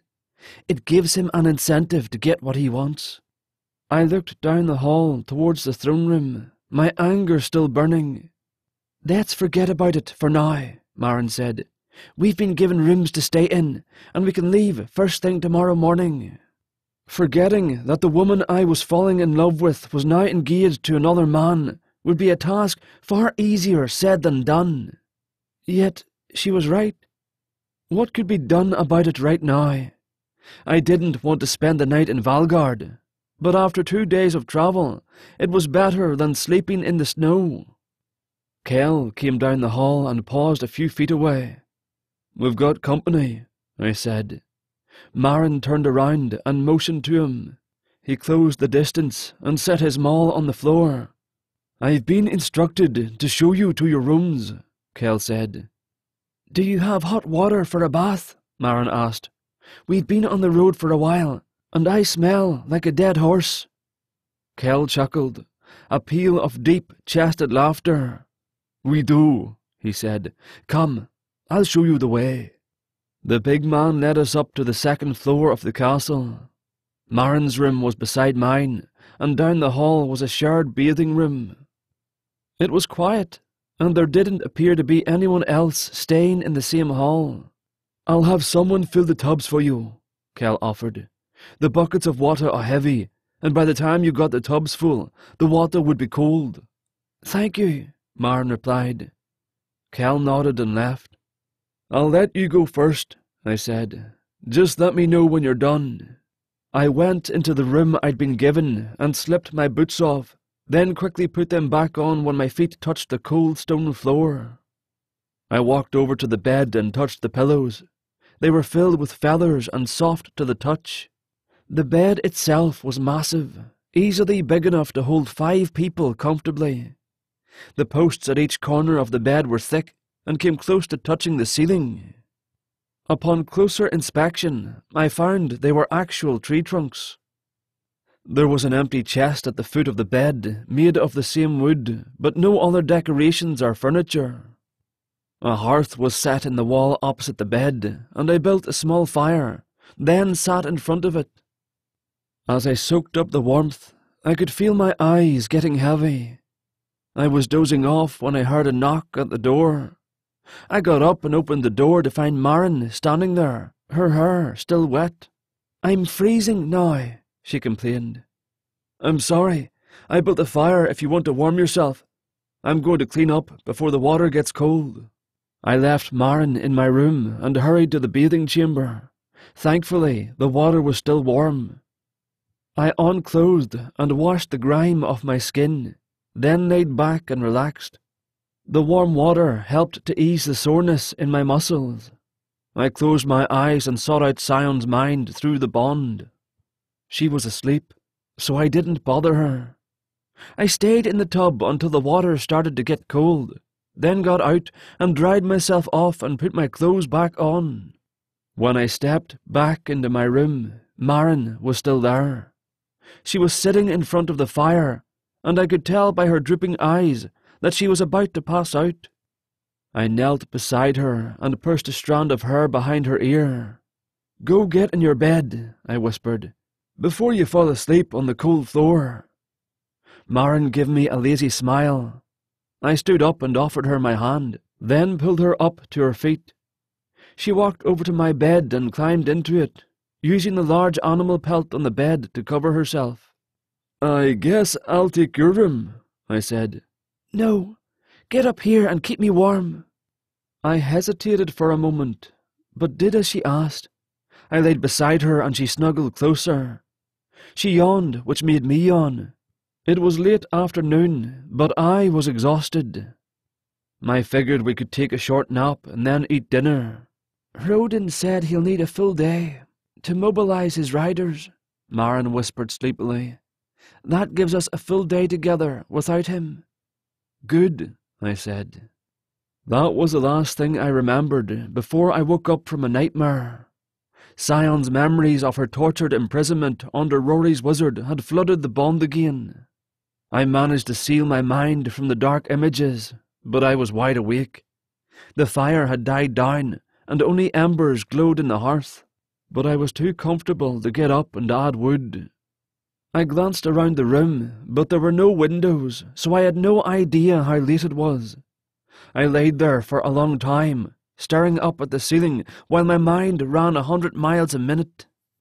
I thought about Esmond and Alton. One was a tortured soul, trapped by the necromancer's power, and the other was a willing follower of the false king. Even though they were my enemies, I hoped they were all right. Eventually, I fell into a fitful sleep, tossing and turning more than anything. I opened my eyes and saw Maren was gone. I sat up and looked around, but she wasn't in the room. I laid back down and stretched, forcing the fogginess of sleep from my brain. I could feel that Sion was awake and that she was humming with satisfaction. "Food," she said. "Is it still dark?" I asked her. "No, dawn draws near." "Good, we'll be leaving soon. We're going back to the border." "The other dragons said they are flying to battle." "We all are," I replied. "It's time to stop the false king once and for all." "What of the creature?" I wasn't sure what to say. "I don't know. I think with enough riders we'll be able to defeat it." "Let it be so," Sion said. The door opened and Maren stepped inside. "You're awake," she said. "I brought you something to eat. It's almost time to leave." She brought a wooden plate to the bed and set it down. There was half a loaf of bread and an apple. "I already ate, so this is all for you," Maren said. "Thanks." I sat back up and pulled a piece of bread free and tossed it into my mouth. It was warm and fresh. After I finished eating, I rolled out of the bed and put my boots on and strapped my sword around my waist. The castle was full of movement as we headed for the stables. It seemed all of the people in Valgard were similar in stature to K.L. They also wore the same style of armour, but each person had their own style of decoration. Sion and Demris were waiting eagerly for us. Someone had saddled them already. I climbed up Sion's shoulder and got settled, then waited for Marin and Demris to lead the way. The snow had stopped falling, but the temperature was still ungodly cold. "Back to Maida," Marin said. Demris exited the cave and leapt into the air. He struggled against the wind for a moment, then levelled out. Sion followed him, and the wind whipped my clothes around violently. The quicker we got away from this hellish landscape, the better. We flew past the castle and down the mountainside. I watched the landscape steadily change as we got lower. Once we reached the base of the mountains, we turned northeast and flew straight. After a few hours, I noticed Sion was sniffing the air curiously. "What is it?" I asked. "I smell griffins," she replied. I scanned the sky, looking in all directions, and then I spotted them. They were behind us, quickly closing the distance. "I'll turn around and burn their wings off," Sion said. "No, keep going. Fly faster if you can. I do not fear those tiny birds." "I don't doubt that," I said. "It's not a matter of fear. It's a matter of survival. We're outnumbered." "How many?" Sion asked. "At least 30. The griffins were on us before we were fully prepared." Sion flew ahead of Demris, and I waved my arms frantically at Marin to get her attention, then pointed behind her. She looked over her shoulder, then back at me, and her face grew dark. Several of the birds zipped past me, snapping their talons at Sion's wings. Their armoured riders wielded lances, and one almost struck me in the arm. The near strike sent a chill of fear down my spine. "Fly faster," I urged Sion. "I'm trying." She roared and swiped at a passing griffin with her claw. She didn't hit the bird directly, but she smacked its flank hard enough that the bird lost control and spiraled downward a few feet. We were surrounded by griffins on all sides. The birds nipped and clawed at Sion and Demris, enraging the dragons further. I drew my sword and swung awkwardly from the saddle at the rider of a passing bird. The sword clanged against the person's back, and I nearly lost my grip on the hilt of my blade. "Get low," Sion warned. I put my sword across my lap and leaned as far forward in the saddle as I could. A wave of heat filled the air as Sion breathed flames, setting several griffins on fire. Their squawking cries of pain hurt my ears. I sat back up and swung at another rider. Sion jerked unexpectedly, and my blade missed the rider, but cut a deep gash into the griffin's hind leg. "Fly closer," Marin shouted. She had a ball of flame the size of a small rock in her hand. I told Sion to do as Marin said, and she drifted to the left, getting as close to Demris as she could without disrupting his flight. A pale blue light filled the air around the dragons, shielding us with a protective sphere. Marin stood up in the saddle and hurled the ball of fire into the air. The shield opened to let it pass through, and sealed closed. I watched the ball continue upward for a short distance. Then gravity took over and it began to fall. As it descended, it grew exponentially and then exploded. A wave of flame filled the sky around us, held at bay by the glowing shield. My eyes widened in shock. It was like being in the centre of a wind dervish, only the wind was replaced by raging flames. Griffin and rider alike screamed in agony. The flames faded and the sky was clear of enemies. I glanced down and saw their bodies falling. The shield around us flickered briefly, and then dissipated. "That was incredible," I shouted, looking at Marin. She'd gone unconscious. Her body slumped to the side, and she slipped free of the saddle, free-falling through the air. Chapter 9. Sion dove down sharply, forcing me to grip the saddle horn with my left hand to keep me from joining Marin in the air. My stomach clenched, and I thought for sure I was going to lose my breakfast. Sion brought her wings in tight to her body, and she passed under Marin, catching her somewhat roughly on her skilly back. I quickly sheathed my blade and scrambled out of the saddle, then grabbed onto Marin's hands and pulled her into my lap. Her chest rose and fell with her breathing, but she was otherwise unresponsive. "We need to find a healer," I told Sion. "Demris says there's a city close. He'll lead us to it." Marin's dragon shot ahead, flying faster than anything I'd seen before. I held onto Marin tightly as Sion picked up speed to keep up with Demris. The fact that Marin was breathing was a good sign. I could only guess as to why she was unconscious, but I assumed that she must have overexerted herself with the fire spell. She'd taken out close to 30 griffins and their riders, which was no small feat. I hugged her close and pressed my lips to her ear. "You're going to be fine," I whispered over and over. I desperately hoped my words were true. I was so consumed with worry that I barely noticed when Sion began to descend. "How is she?" Sion asked. "I'm not sure. She seems all right, but—" "Demris says we should land outside the city. What do you want me to do?" "Get as close as you can," I told her. She soared in wide circles around the city, slowly descending and finally landing outside the city's border. I hefted Marin over my shoulder and jogged toward the gates. A couple of bored-looking guards glanced my way, but didn't try to stop me. The streets were busy with people shopping and selling. I was having trouble seeing the signs on the buildings, and Marin was starting to get heavy.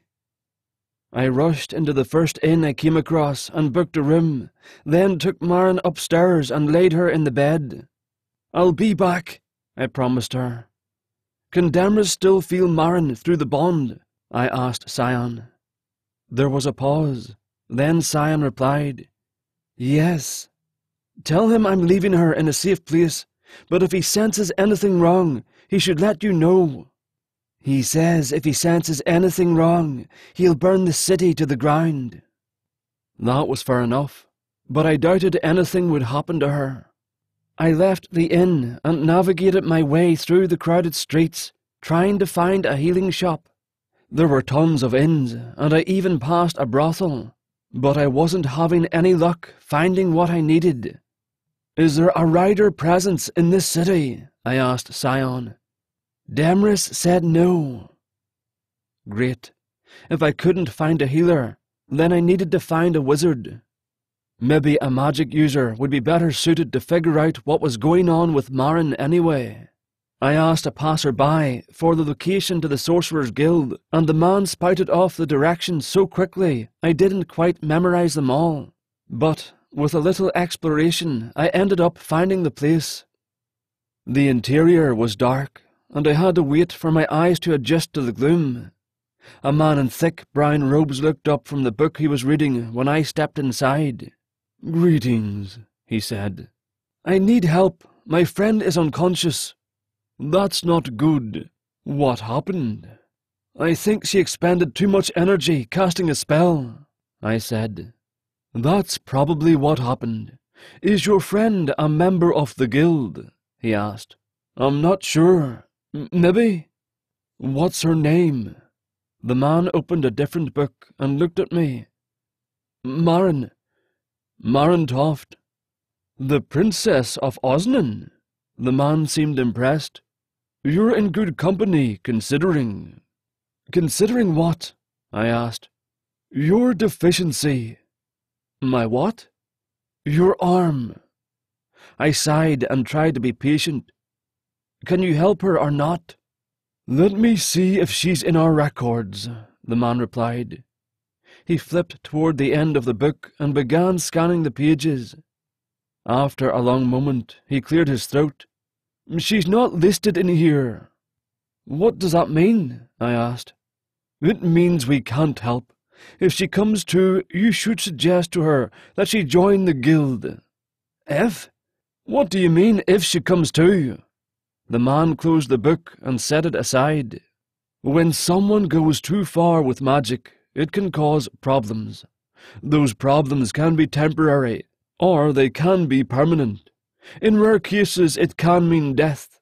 It depends on what someone does and how much extra energy they use. I shook my head. You can't help someone because they aren't part of your club? What kind of nonsense is that? Why doesn't someone from the royal court take a look at her? I stared at the man as if he were insane. We weren't anywhere near the capital, so how exactly did he expect someone from the court to help? I rolled my eyes and left the building. I could fly back to the camp at the border, but if Maren needed help, that could likely be a bad idea. There wasn't much I could do at this point, so I decided to head back to the inn to check on Maren. Along the way, I became aware of someone following me.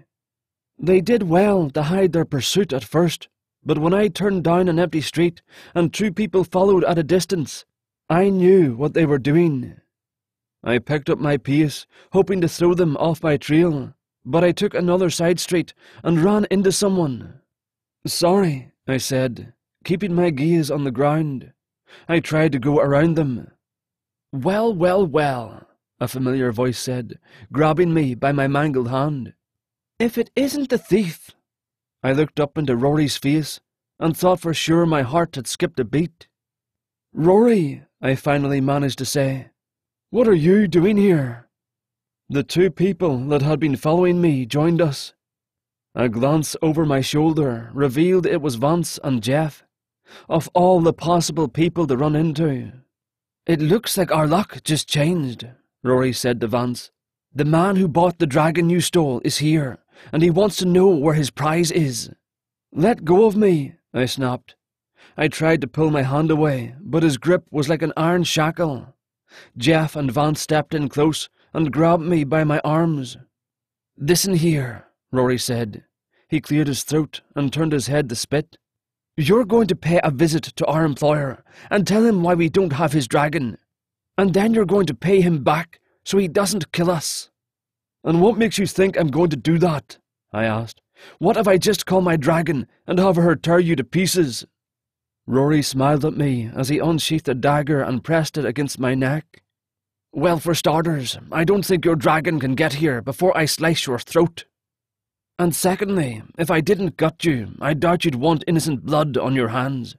If you call your dragon into the city and she burned down the entire block, well, you'd be responsible for it all. I cursed him in my mind. He was right. If there was one thing I learned about Rory while travelling with him, it was that he was clever. The look of defeat must have been obvious on my face, because Rory laughed in triumph. Let's get this mess over with, he said. Vance and Jeff led me through the city to a 1-story plain building. There were a couple of people I assumed were mercenaries standing near the entrance, as well as Rory's wizard. I tried to remember his name, but it eluded me. How did you know I was here? I asked. We didn't, Rory said. Not exactly.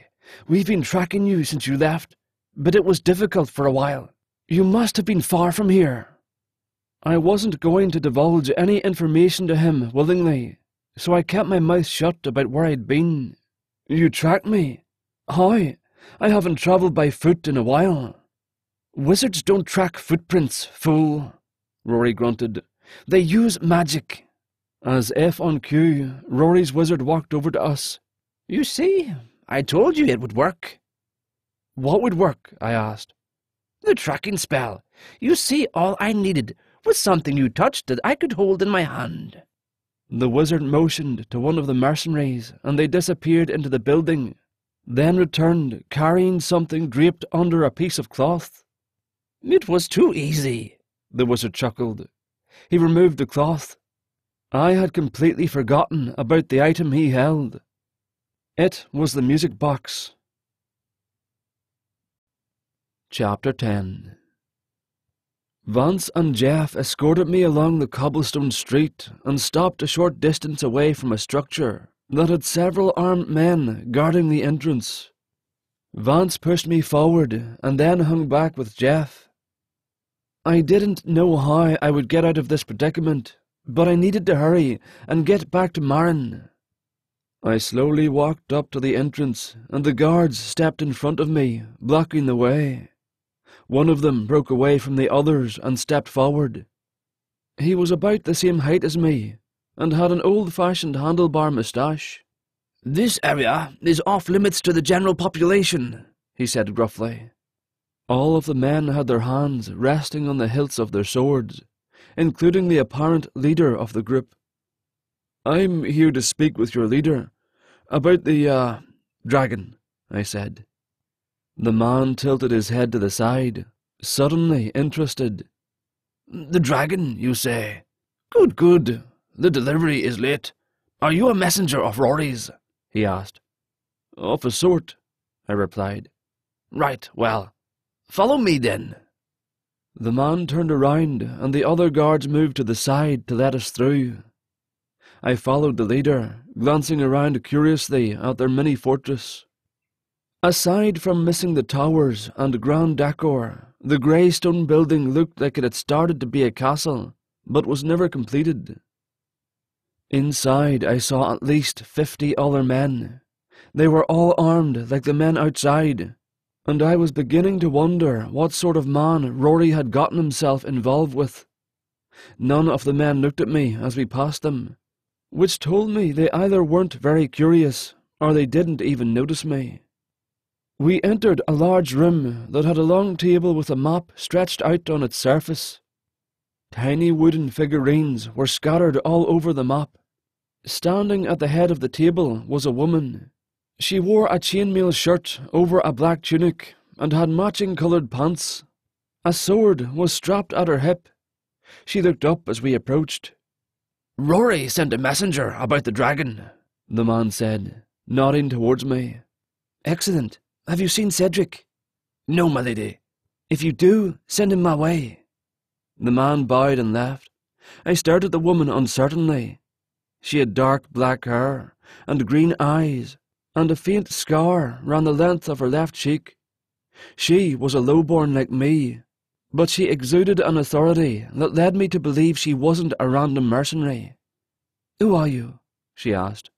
"I'm Eldwin," I replied. "Eldwin Baines." The woman rose a slender brow. "Are you related to Matthias Baines?" I nodded. "He was a good man. Better than most." "That's what I've heard," I said. "I'm Seven Grey, leader of this band of misfits." "It's nice to meet you," I replied. "So, where's Rory? Did he lose my dragon? I'll have his head on a pike if he did." "It's a bit of a long story, but I can explain," I said. She was clearly the rough type, possibly violent, and if there was any weight behind her threat of beheading Rory, I didn't want to be on the wrong end of her anger. "Start explaining," Saren said. "I was a guard with Rory's caravan, and I sort of ended up bonding with the dragon." "Sort of?" "I bonded with the dragon," I clarified. Surprisingly, Saren's face remained impassive.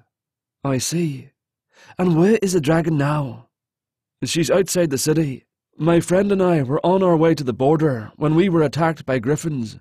I've received reports from my men that there were griffins in the area, but, to be honest, I didn't believe them. Any ideas what they're doing in Osnen?" "They attacked the schools," I said. "You're joking," Saren replied. "Maida thinks their birds can stand a chance against dragons." "I wish I were joking. The Conclave has fallen, and the Terraness had to abandon their school. They flew to the border to join the Osnen Riders. Hrodin from Valgard is the only one who has gone unscathed." "Naturally," Saren replied. "Their fortress is on the top of a frozen mountain. It wouldn't make sense for the Maidens to go there." Saren seemed to know a lot about the schools. I wanted to ask her why, but I wasn't sure how to bring it up. She must have noticed my uneasiness. "Speak your mind," she said. "I'm not easily offended." "How do you know the details of the Riders' schools?" "I used to be one," Saren replied. "I rode a silver dragon before she fell in battle against the false king 10 years ago." Saren's facial expression turned wistful for a brief moment, but her stoicism quickly returned. "I'm sorry to hear that," I said. Why did you buy a dragon if you already bonded with one previously? You've been told that you can only bond with one dragon, yes? I nodded. What if that weren't true? What if that was an exaggeration, or even a lie? I shrugged. So what if it's not true? If it wasn't true, then those of us who've lost a dragon could bond with another. It wouldn't replace the original bond, but I'm sure I wouldn't feel so empty. You bought the dragon to see if that was true or not, I said, following her logic. And what if it wasn't true? Then I would have let one of my men bond with it. A dragon is a powerful ally, even more so when it is outside the control of the Conclave. Is that even allowed? I asked. A rider not bound to the school. Seren scowled. Does it matter? The Conclave can't keep their control over the dragons forever, especially now.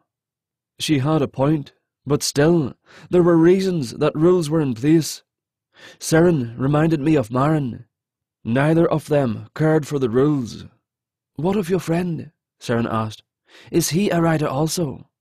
She, I corrected. And yes, she is. She was injured in our fight, but it's not a normal injury. I think she pushed herself too far, and now she's unconscious. Seren looked at me curiously. What do you mean? She's a sorcerer. I see. I'm only here because I was trying to find a healer for her. I ran into Rory, and he forced me to come here to repay you, since the dragon bonded with me. Seren snorted. Rory's an idiot. Unfortunately, I learned that a little too late into the game. Don't worry about repaying me. I knew your father, and he would be proud to know you followed in his path. I employ several sorcerers and a healer. I'll have them check on your friend. Thank you, I said. I offered an awkward bow, not sure how to express my thankfulness. I've heard rumours, she said, changing the subject. Maybe you can tell me if they're true. People are saying the false king is back. Do you know anything about that? It's true, I replied, and apparently he has a powerful sorcerer working with him. The riders are gathering at the border to launch an attack on his castle. I thought we stopped him before, Seren said. Everyone did. Either he did well to fake his death, or this sorcerer is behind his resurrection. His followers call him the Necromancer. Interesting. You said you fought against him before. Will you join the battle again? No, Seren said without hesitation. I did my part. It's time for others to fill the gap. People like yourself. I didn't know what to say to that. Again, Seren changed the subject. Where's your friend? I'll send a sorcerer and my healer now. She's at an inn near the city's front gates. I don't know the name of it, but the sign had a rose with wings. I know the place, Seren said. She motioned to a guard standing in the shadows that I didn't even notice was there. Go get Taran and Helena. Tell them to go to the Rose and Wing immediately. Thank you again, I said after the guard left. How can I repay you? You can't, Seren said, and I'm not asking for restitution anyway. Consider it a favour from one rider to another. I remembered the fear Rory and Vance had concerning their employer, but they had mentioned that he would kill them. If Seren was a woman, why did they refer to her as a man? Have you met Rory? I asked. Not directly, no. Why do you ask? He thinks you're a man, I said. Understandable. Not many women have the fortuity I've experienced. Go see to your friend, and take care of your dragon. You can't imagine the heartache of losing one. I will, I said. What about Rory? He won't let me leave. Not if he thinks everything hasn't been cleared up in his favour. Seren smiled. I'll take care of Rory. Chapter 11. I arrived back at the inn to find two robed people waiting in the common room. They were talking amongst themselves and went quiet when I walked up to them. Taran and Helena, I asked. Yes, one answered. They were both women, so I wasn't sure which was who. Taran, I asked of the one who spoke. Very good guess, Taran replied with a smile. Your friend is ill? Not quite, I said. She cast a spell and passed out, but she hasn't awakened yet. Take us to her, Taryn said. The tone of her voice turned urgent.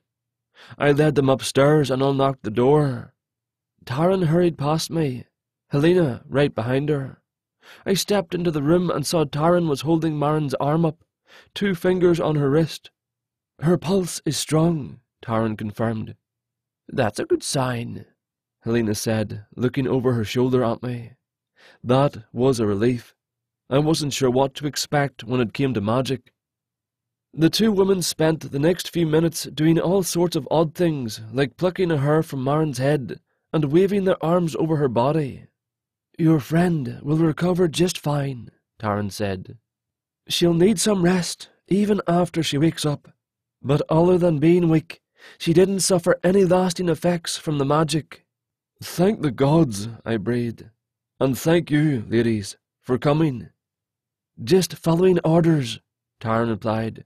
I'm not sure how you know Siren, but she doesn't send her personal healer to just anyone.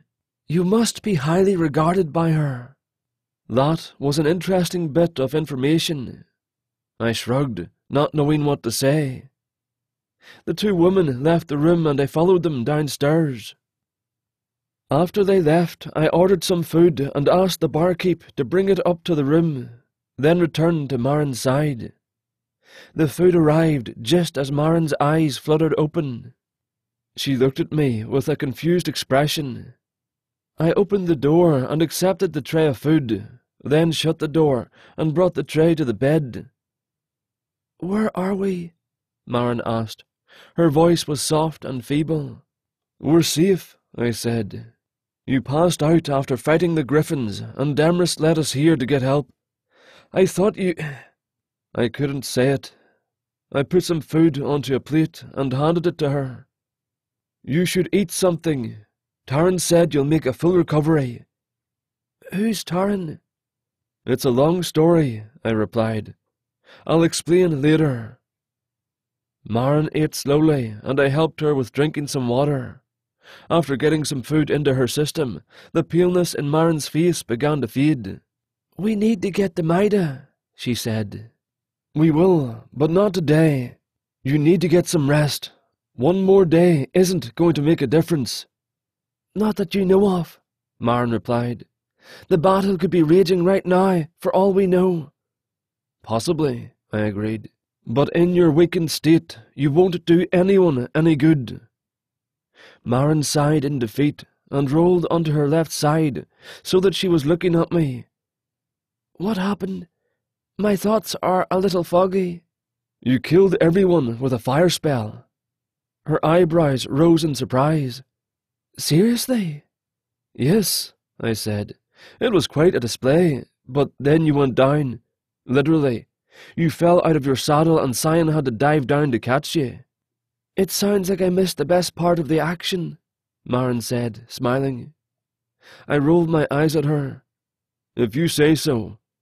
Get some sleep. I'm going to take a walk around the city. Marin nodded and rolled to her other side. I left the room and locked the door behind me, then exited the inn and walked along the street.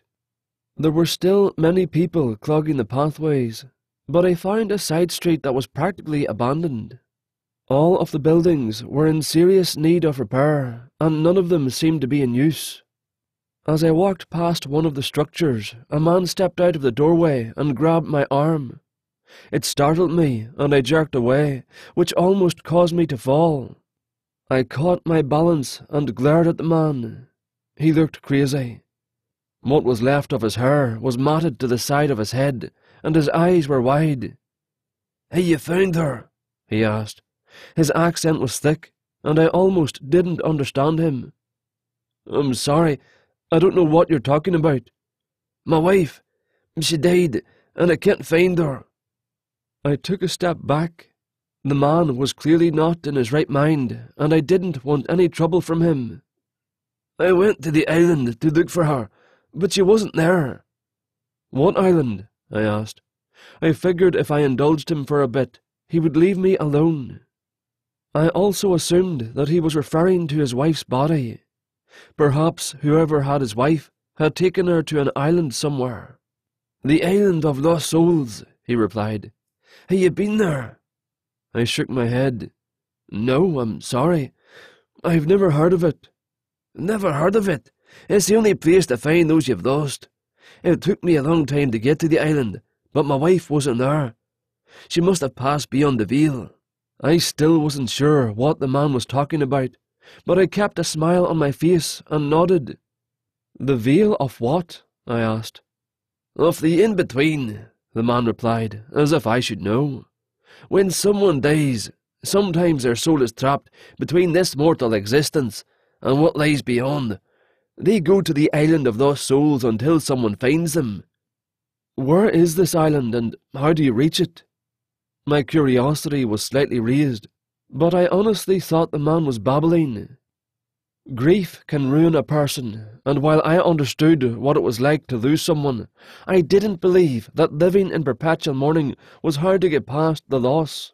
"There's only one way to get there," he said. "The ferry. The helmsman requires payment, but if you have what he seeks, he'll take you to the island." "And what does he seek?" I asked. "You'll know when you get there. When he asks you for it, you'll know whether you have it or not." "Right. Well, I should get back to my friend. She's not feeling well, so I should probably check on her. Take care of yourself, sir. I'm sure your wife would want you to." "She would, yes," the man said thoughtfully. "If you ever go to the island, be careful. Things there are never what they seem." "Thank you for telling me." The man went back into the dilapidated building, and I hurried back onto the main street. No wonder it had been deserted. There was an irrational man accosting people at random. I walked along the busy street, seeing what there was to see down the merchants' area, before turning down another side street. Unknowingly, I found myself back on Servant Street. The building where Rory had taken up shelter was curiously vacant. I stepped inside the doorway and looked around. The place was silent and empty. I was about to leave when I noticed the music box Rory's wizard had tracked me with had been left on the floor. I picked it up and headed back to the inn. People began to talk excitedly and point up at the sky. Large shadows blotted out the sun, and I looked up to see a plethora of white dragons flying overhead. It was Frodon and his riders. They were flying north toward Maida. I was glad to see that he kept his word, but then bitterness swept over me as I remembered what he'd asked for in return. "Jealousy is a form of hatred," Sion said. I could feel her probing my mind, but I didn't bother to shield my emotions from her. "Frodon has no right to ask for Marin's hand," I replied. "It doesn't matter if he's truly from a royal bloodline or not." "Do you love her?" Sion's question made me pause mid-step. Did I love Marin? It was a question I wasn't sure I had the answer to. Love was such a powerful word, and I wasn't one to cast it around fruitlessly. Marin made me feel things I didn't understand, but was that love? I didn't know. "I'm not sure," I replied. "It's confusing." "Humans are confusing," Sion said. "Either you love her or you don't." "It's not that easy for humans," I replied. "It is for dragons." I didn't say anything else. A small parade of merchants passed with their carts, and I could smell the delicious scents of various meats. "Are you and Demrys hungry?" I asked. "We found some deer earlier," Sion replied. "We're going to spend the night here. Will you two be all right by yourselves without a stable?" "Yes." Satisfied everything was set for the evening, I returned to the inn and sat in the common room for a while, listening to the people talk about the latest gossip, and about the coming war at the border. Once night fell, I went upstairs to get some sleep. I entered the room as quietly as possible, and found Marin was asleep. I didn't want to wake her, so I laid on the floor beside the bed. The man I'd met earlier came to mind, and I considered his tale. Was there really an island of souls somewhere? I'd have to ask Marin in the morning. It seemed likely that a sorcerer would know about such a place. At some point I fell asleep, I was having an odd dream about ghosts on an island when I was awakened by Maren. She was up and about, and seemed her normal self again. "Let's get moving," she said. "I'm ready to face the false king." Chapter 12. I was surprised to see how large the rider camp had grown as we began our descent. The wingless Terraness dragons were on the right side of the main camp, and Hrodin's white dragons were on the left. It was an amazing sight. Once we landed, Maren and I walked through the camp, looking for Anesco. We didn't have to search for long. He was making his rounds and issuing orders. When he saw us, it was hard to tell what the look on his face meant. "Master Anesco," Maren greeted. "We've just returned." "I must say that I am both surprised and disappointed," he said. "I was surprised when the two other schools showed up. Master Katori and Master Hrodin both said you two persuaded them to come to our aid, despite the fact that the Conclave is gone, and I was disappointed that you did not return here first.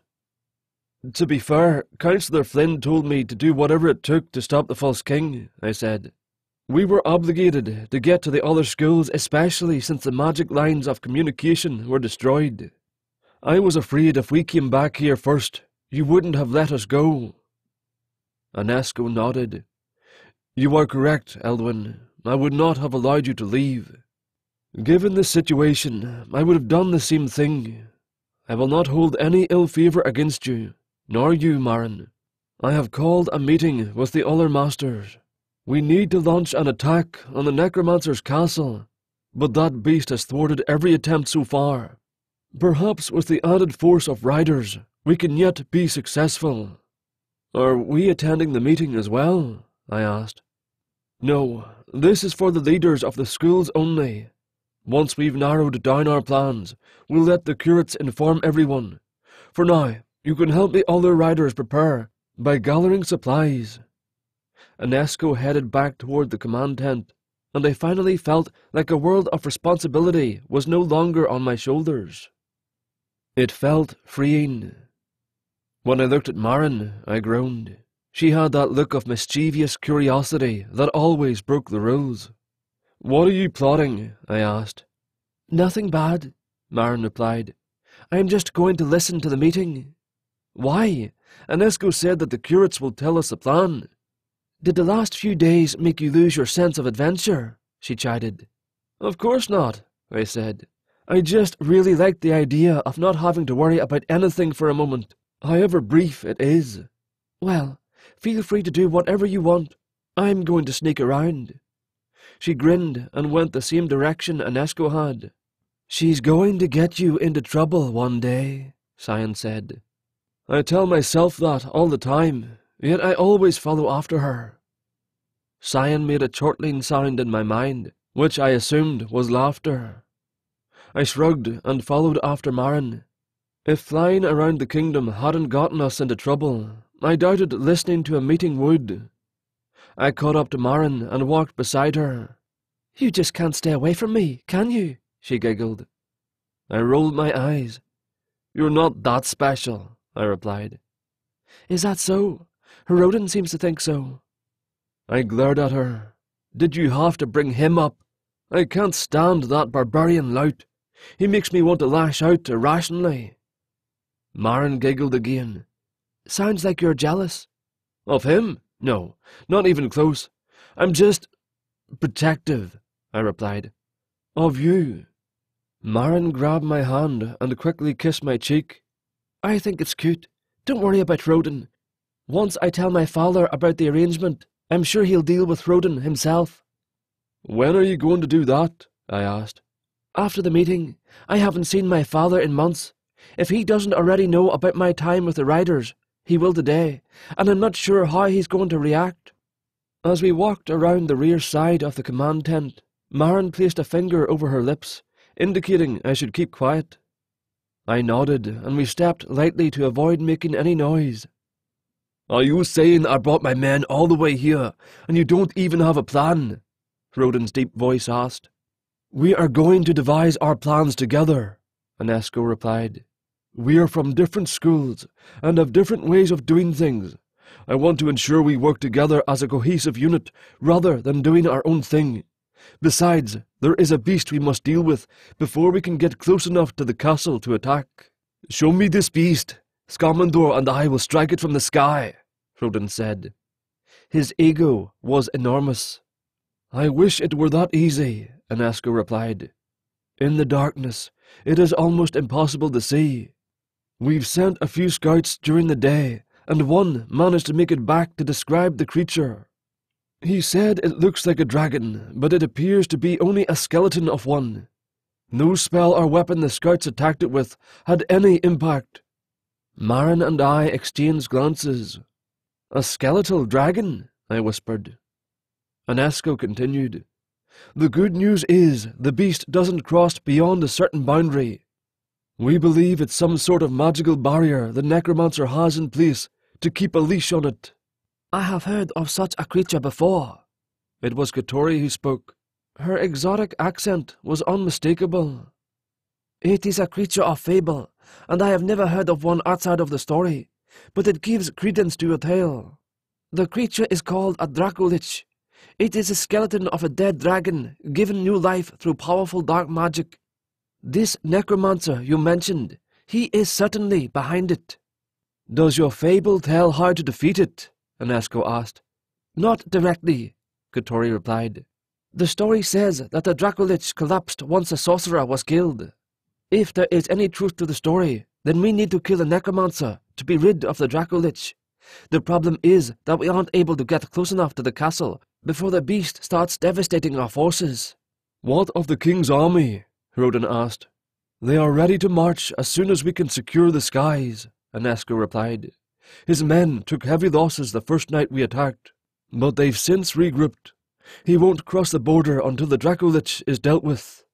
There was silence for a moment.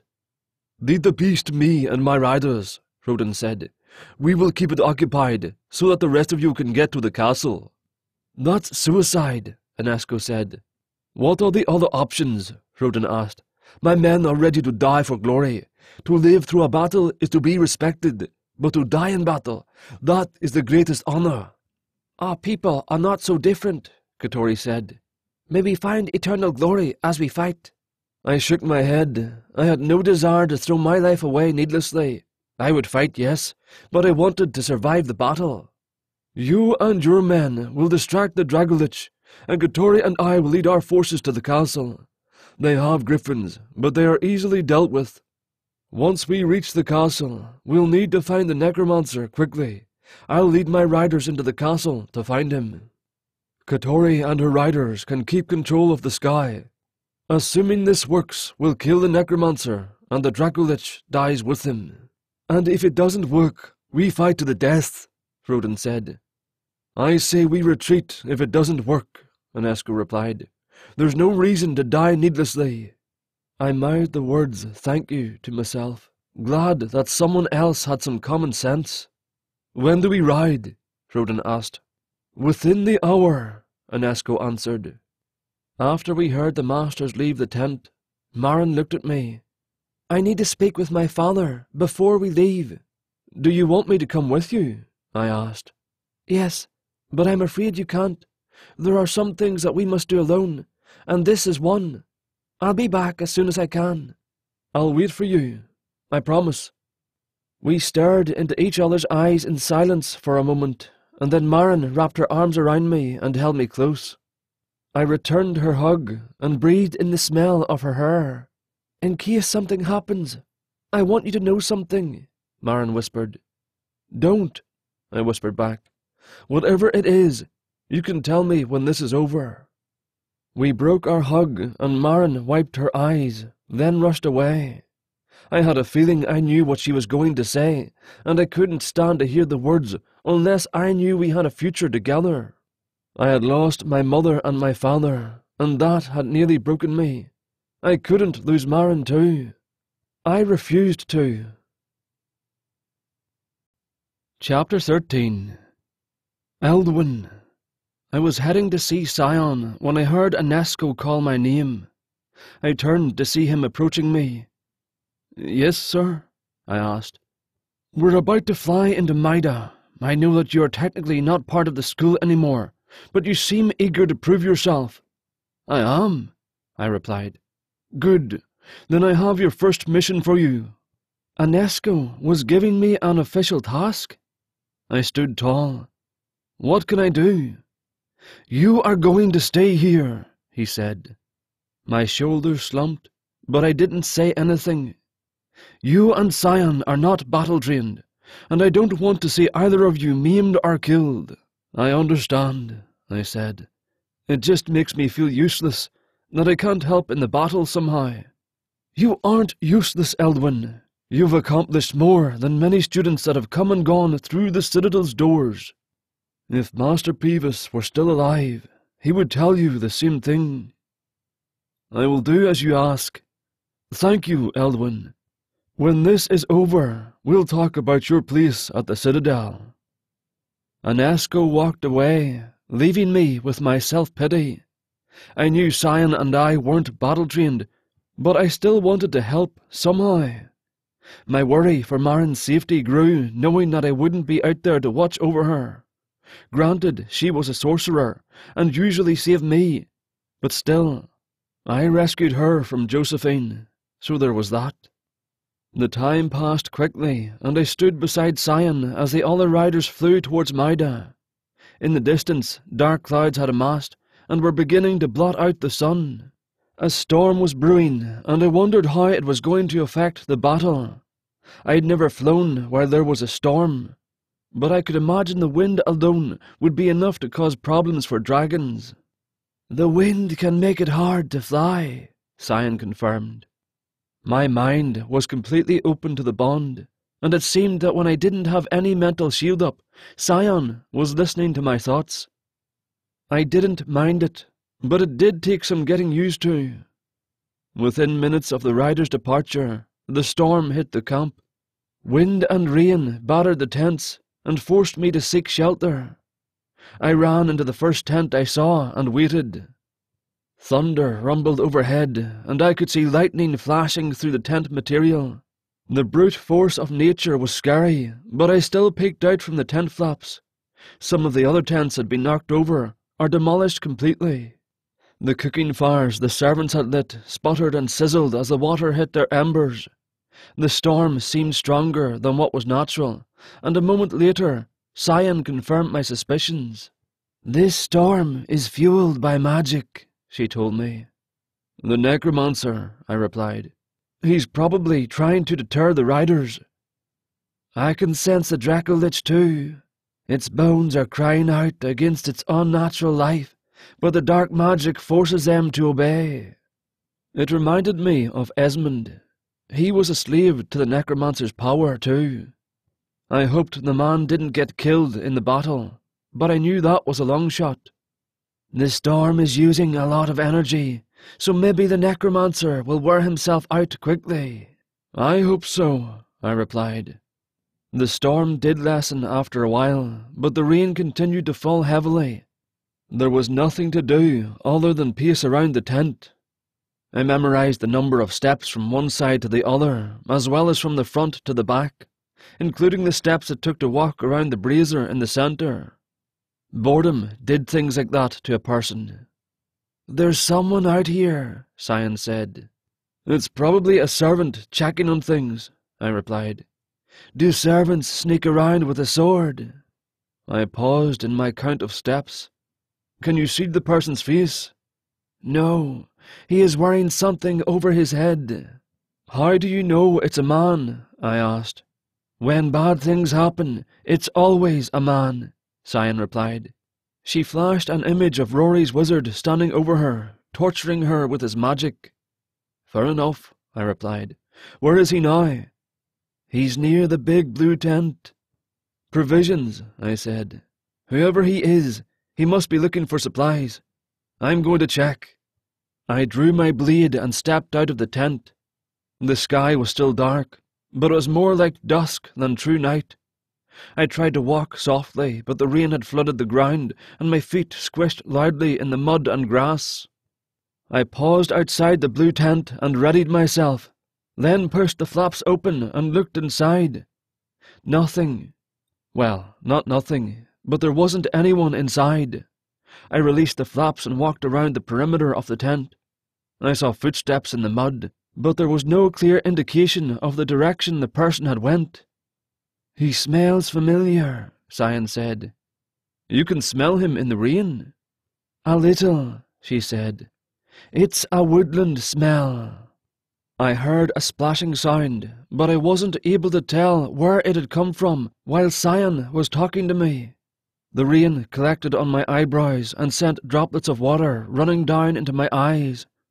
I ran my index finger across them, wiping the water away. I didn't need to be blind at a time like this. "He's close," Cyan said. "To me or you?"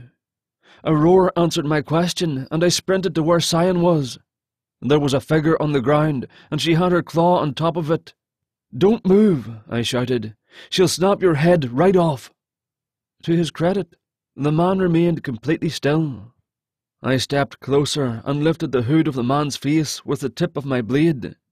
The man looked up at me, fear in his eyes and etched onto his face. It was Alton.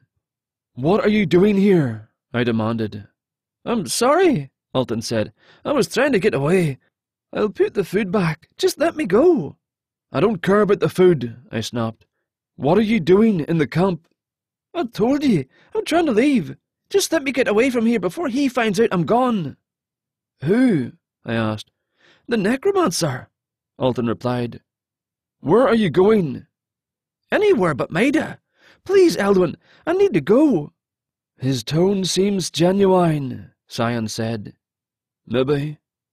Why are you trying to leave Maida? I thought you served the false king." "I did, but that was before I learned the truth. I swear it." "What truth is that? That he's a murderer?" "Yes, he deceived me as he has deceived many others. I don't want any part of this madness." "Let him up," I told Cyan. She removed her claw, and I offered Alton my hand. He looked at it uncertainly, but finally grabbed it. I pulled him up and pointed my sword at him. "Promise you aren't lying?" I asked, "because I would really hate to have to kill you." "I swear on everything I hold dear," Alton said. "I overheard the necromancer talking to Dagnus about his undead beast. He said that he was going to wipe out the Dragon Riders for good, and no one would be able to stop him from consuming the land. That's when I realized they'd been lying to me." "Who's Dagnus?" I asked. "The man you call the false king." So the mysterious man had a name. He seemed less of a danger than the necromancer, though, at least from what I had seen so far. "I'm sorry for leading you falsely," Alton said. "I was blind to the truth." "Don't apologize," I said. "I know you were only doing what you thought was right. You have a good heart, Alton. There's something else you should know." "What?" Alton looked down at the ground, avoiding my gaze. I lowered my sword and waited for him to speak. "The man who trained you with strengthening your bond." "Esmond, I know. He's a slave to the necromancer's power." "Yes, but his real name isn't Esmond." "Who is he then?" I asked. "His name is Matthias. He's your father." I was so startled that I dropped my sword into the mud. "What?" "He fell in battle, and the necromancer raised him from the grave. And that Dracolich that's raised in hell, it's your father's fallen dragon." "No," I said, shaking my head. "It couldn't be true. And yet, that explained why Esmond's blue eyes had seemed so familiar to me." "I'm sorry," Alton said. "I didn't know until after you left, or I would have said something to you. I knew that the necromancer used his dark powers to raise the dead, but I had no idea." He trailed off, still staring at the ground. "Go," I told Alton. I retrieved my blade and tried to clean the mud off with my fingers. "Go and be free of the scourge that is a necromancer. Take anything you need with you, and may you find the peace you've always wanted." "Thank you," Alton said. I barely heard him. I climbed up Cyan's shoulder and into the saddle. There were so many emotions washing over me. Surprise, anger, pain. It was hard to sort one from the other, yet there was one thing that parted the emotions and gave me focus. My father. Chapter 14. Sion flew through the wind and the rain, heading towards the necromancer's castle. Down below, the stragglers of the king's army were marching in the same direction. Lightning arced through the clouds, but I didn't pay the beautiful display much attention. I was overwhelmed with what Alton had told me. My father was alive. Sort of. That was enough for me to risk my life. "And mine," Sion said. "I'm sorry," I told her. "If there is any chance at all that we can free him, we must try." Sion didn't reply, but I could feel her agreement through the bond. Roars of rage and pain filled my ears, and it didn't take long before we were in the midst of a raging battle. Dragons and griffins fought everywhere I looked. I spotted a Tyranness dragon and its rider spewing fire at two of the giant birds. Not far away, a black dragon was doing all it could to hold off a small army of griffins. I wanted to help, but I needed to get to my father first. The wind made the rain slant at an angle, and the water blinded me temporarily. Despite the powerful gusts, Sion kept herself level as she moved away from the small pockets of battle. I wiped the rain from my eyes and briefly wondered where Marin was. "Damrus is near," Sion said. "Is he holding his own?" "He is melting the griffins with his acid. He says Marin is fine." I breathed a sigh of relief. Lightning lit up the sky for a few seconds, and I spotted Rodin on his massive white dragon. It looked like he was scanning the sky for something. We flew past him and continued on. The closer to the castle we got, the darker our surroundings became. I couldn't see anything on the ground. "How close are we to the castle?" I asked. "A few 100 yards. I can see it ahead." "Anything we need to worry about?" "I can feel magic pulsing, but I think it's the spell powering the storm." "Good," I replied. "If we could get in and rescue my father while everyone else was occupied, it would greatly improve our chances of getting back to the camp without any trouble." As soon as the thought formed in my head, I caught sight of something in my peripheral. I turned to look, but there was nothing there. I knew better than to dismiss it as nothing. Reading my thoughts, Sion dived down and spun around. Overhead, a giant shadow cut through the clouds and swooped down towards us. Another flash of lightning lit up the night, long enough for me to catch a glimpse of the Dracolich. It was all bone except for its wings, which had shreds of decayed flesh hanging onto them. Where a normal dragon's eyes would be, there were only red glowing orbs. Within its chest, surrounded by its ribcage, was a glowing blue sphere. It pulsed repeatedly, much like a heart. Sion flapped her wings furiously, gaining speed and altitude as the Dracolich came rushing at us. I unsheathed my blade and held onto the saddle with my good hand, and waited for the dragons to slam into each other. Sion pulled back at the last second, and used her rear claws to latch onto the Dracolich's midsection. I struggled to stay in the saddle, and almost dropped my sword. Sion blew fire into the Dracolich's face, and a wave of heat filled the air around me. "I'm slipping," I cried out through the bond. "Hold on," Sion replied. She released the Dracolich and pushed away, shooting through the air like an arrow. An otherworldly roar echoed across the sky, and I looked over my shoulder to see the Dracolich coming after us. It was much faster than I thought possible. I also didn't understand how it could fly with the state of its wings, but I guessed the magic powering its ungodly corpse was responsible. "Go faster," I urged. "I'm going as fast as I can." Sion banked to the left, jerking me roughly to the side, then shot upward to get above the Dracolich before levelling out and raking her claws along the creature's spine. Aside from scraping the Dracolich's bones, Sion's attack did little damage. I leaned to the right as she flew forward and slammed my sword into the side of the Dracolich's head. It had less impact than Sion's claws had.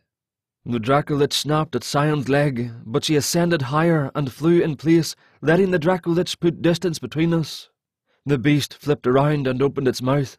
I expected a roar, but lightning flickered between its bony jaws before jutting out and forking in every direction. One of the bolts struck Sion, and she growled in pain. I smelled something burning. "Are you all right?" I shouted through the bond. "I'm fine," she replied. "It only scorched my scales." A green dragon came racing from the left and slammed into the Dracolich. A familiar face rode on its back. Marin lifted a lance and struck the Dracolich on the skull, but the beast shook its head, ripping it from her grasp. "Marin!" I screamed. It was too late. The Dracolich's powerful jaws closed around Demrus's neck and crunched down, then jerked side to side. A brief cry escaped Demrus's mouth before his head lolled to the side. His massive wings stopped flapping and the Dracolich released its hold. I could only watch in horrified shock as Marin and Demrus plummeted toward the ground. I was about to tell Scion to catch Marin when the Dracolich flew straight at us. Scion couldn't move fast enough, and I braced for the impact, averting my head and closing my eyes. There was a loud crash, but I didn't feel a jolt at all. I looked up to see Scarmander had engaged the beast. Hrodin wielded his longsword and struck several powerful blows to the Dracolich's skull, but it didn't face the creature. The Dracolich broke free and slammed its bony tail into Scarmander's side, sending the dragon reeling through the air. Scion started to dive down to race after Marin, but a griffin came in sight, heading straight for us. The sky lit up briefly, and I saw my father was riding the bird. Marin was behind him, crouched and ready to leap off. The griffin flew above us, and Marin jumped, timing it perfectly. I watched her fall, her arms waving furiously before she landed on Scion's back and rolled herself forward with her momentum. The griffin banked and turned around, coming alongside Scion. "I'm sorry," my father Matthias shouted. "I'm going to make things right." He lifted a lance into position and the griffin sped off toward the Dracolich. I wanted to tell him to stop, to come back, to flee while he had the chance. I wanted to tell him all those things and more. Instead, I watched wordlessly as he drew closer to the undead dragon and lifted his lance, aiming for the glowing orb inside the dragon's chest. The Dracolich roared in challenge and opened its mouth. Black flames blasted out and consumed my father and his griffin. They were scorched from existence, as if they had never been there to begin with. I blinked repeatedly, thinking I must be seeing things. But no, they were both gone, nothing but specks of ash caught in the wind. I was too stunned to cry out. The only tangible thing that remained was the lance. It was stuck in one of the Dracolich's ribs, threatening to come free. Scion read my thoughts and flew at the Dracolich, blasting it with her flames as a distraction. We went underneath the creature, and Marin reached up and grabbed onto the lance, jerking it free. "That orb has to be the link to the spell," Marin shouted from behind me. "If we pierce it, that may stop the flow of magic." "Nothing has hurt it," I shouted back. "We need to get back to the camp." "No," Scion said. "She's right. We need to stop the Dracolich now." There was too much happening, too many thoughts and emotions clashing in my mind. I saw Hrodin and Scarmander had recovered, and the Dracolich's focus was on them. "What do we do?" I asked. Marin didn't reply. I looked back to see her slide her palm along the tip of the lance, cutting her flesh. She dipped a finger into the blood and traced an odd symbol onto the lance's tip. The metal flared with a green light briefly. The symbol she'd traced was still there, but it wasn't wet blood anymore. It was etched into the metal. "Get me close," Marin shouted at Scion. "On your command," Scion told me. "Do it," I replied. Scion turned and flew towards the undead dragon. It was engaged with Scarmander and didn't see us approaching. "What kind of spell did you cast?" I asked Marin, looking back again to see her face. Her expression was dark and serious. "You'll see," she replied. "We may only get one chance at this," Scion said. She flew under the Dracolich again. Marin stood up and jabbed the lance between the Dracolich's ribs. The tip of the lance flared as it struck the orb. A loud hissing sound erupted from the orb, then the lance's tip pierced the orb fully. Time seemed to still. The orb expanded and brightened in intensity, then exploded. Marin sat back and wrapped her arms around me as we flew away from the Dracolich. Scion lifted us higher into the sky, and I looked down. The life fled from the Dracolich's bones, and the creature fell into the darkness below. Chapter 15. "It's over," I said. "No," Maren replied. "We still need to deal with the necromancer and the false king. I will avenge the death of my dragon." I looked over my shoulders at her and could see the tears welling in her eyes. I had to turn away from her to keep from crying myself. "To the castle," I told Cyan. She looped around and I saw that all the other riders had the same idea. Hundreds of dragons flew toward the castle, all different colours and sizes. The sight helped take my mind off my father. I could hear Maren sobbing behind me, and it tore my heart to pieces. Cyan and I hadn't been bonded very long, but I couldn't fathom how it would feel to lose her. "It's like death," Cyan said. "That's how other dragons have described it." I gritted my teeth and kept my gaze ahead. So many of us had been affected in some way by everything that had happened, and it was all because of the false king. As we got closer to the castle, I could see a glowing barrier surrounding the fortress. A rider shot an arrow, and the projectile exploded once it reached the barrier, much like a Tory's spell had done at the Terraness school. Another rider casted a spell at the shield. A jagged bolt of lightning arced through the air, but fizzled out of existence once it hit it. 3 more spells were cast by others, all of them unable to penetrate the shield. "The riders want everyone with magical abilities to cast a spell at the same time," Cyan told me. "They are trying to wear down the shield." "Do you have the energy to cast a spell?" I asked Maren, without looking back at her. "Yes, why?" "Cyan says everyone needs to cast one at the shield at the same time." "Say when," Maren replied. "What's the signal?" I asked Cyan. "There's a countdown. 3, 2, 1, now!" "Now!" I shouted. A wave of magical attacks erupted around us. Dazzling colours filled the air as fireballs, lightning bolts, and other spells filled the sky. The shield brightened in intensity as the spells hit it, but it didn't fall. The dragons joined in the attack and began blasting their breath at the shield. Flames, acid, lightning, and a multitude of spells struck the shield. The barrier held up under the onslaught, and for a moment I thought that it would be impossible to break through it. But a hole appeared in the top of the shield, and it slowly spread downward until the barrier completely faded. Griffins leapt into flight from the courtyard and began harassing the nearest dragons. Someone roared a battle cry, and I scanned the sky, looking for the source. It was Frodin. He led his riders down to the castle, where they quickly dismounted and began fighting the guards who remained. "Take us down there," I told Cyan.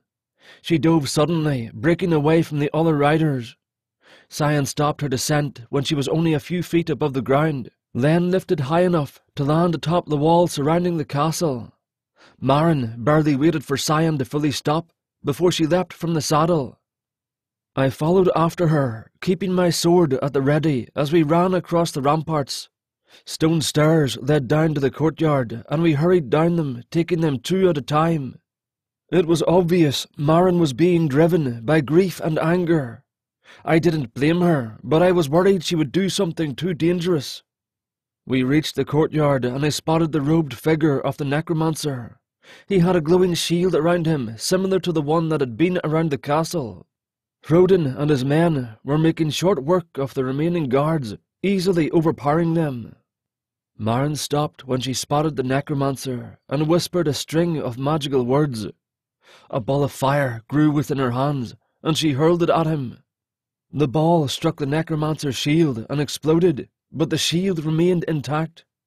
The necromancer turned towards Maren and glared at her. His face was nothing like I imagined. He had a youthful appearance that made me think he was the same age I was, though I assumed it was an illusion of some kind. He lifted his left hand and pointed at Maren. I didn't see his lips move, but the air filled with whispering voices that made my skin crawl. A black ray stretched from the necromancer's hand and struck Maren in the chest. She gasped and fell to her knees, desperately clawing at herself. I started to run towards her when a hand grabbed onto my shoulder, holding me back. I looked back and saw Katori. She shook her head and stepped ahead of me, then cast a spell of her own. A flaming blade of magic formed in her hand, and she stalked forward like a predator. She swung the blade and cut through the ray of darkness, ending the spell. Maren collapsed, her entire body shaking. 3 Terraness riders rushed past me to join Katori. I hurried over to Maren and picked her up. Her body continued to tremor, making it difficult to keep her in my arms. I carried her to the stairway that led to the ramparts and set her down. "I don't know what to do," I told Sion. "She needs to rest. It seems Katori broke the spell before it fully injured her." I knelt beside Maren and held onto her hand while I watched Katori and her riders battle it out with the necromancer. More riders joined us in the courtyard and added their magic to the battle, making the necromancer sorely outnumbered. The glowing shield crackled and failed, and the necromancer was left defenseless. Before Katori could strike him, Eragon ran up behind him and drove his longsword through the necromancer's back. Blood flowed from the wound, staining his robes red. A loud cheer rang out from the other riders, but Eragon didn't wait to bask in the adulation. He sprinted inside the castle, and I knew his next target was the false king. I looked at Maren and saw that she had stopped shaking. She blinked lazily and turned her head to look at me. "Are you all right?" I asked. My voice broke with worry. "I'm fine," Maren whispered. "I just need a minute."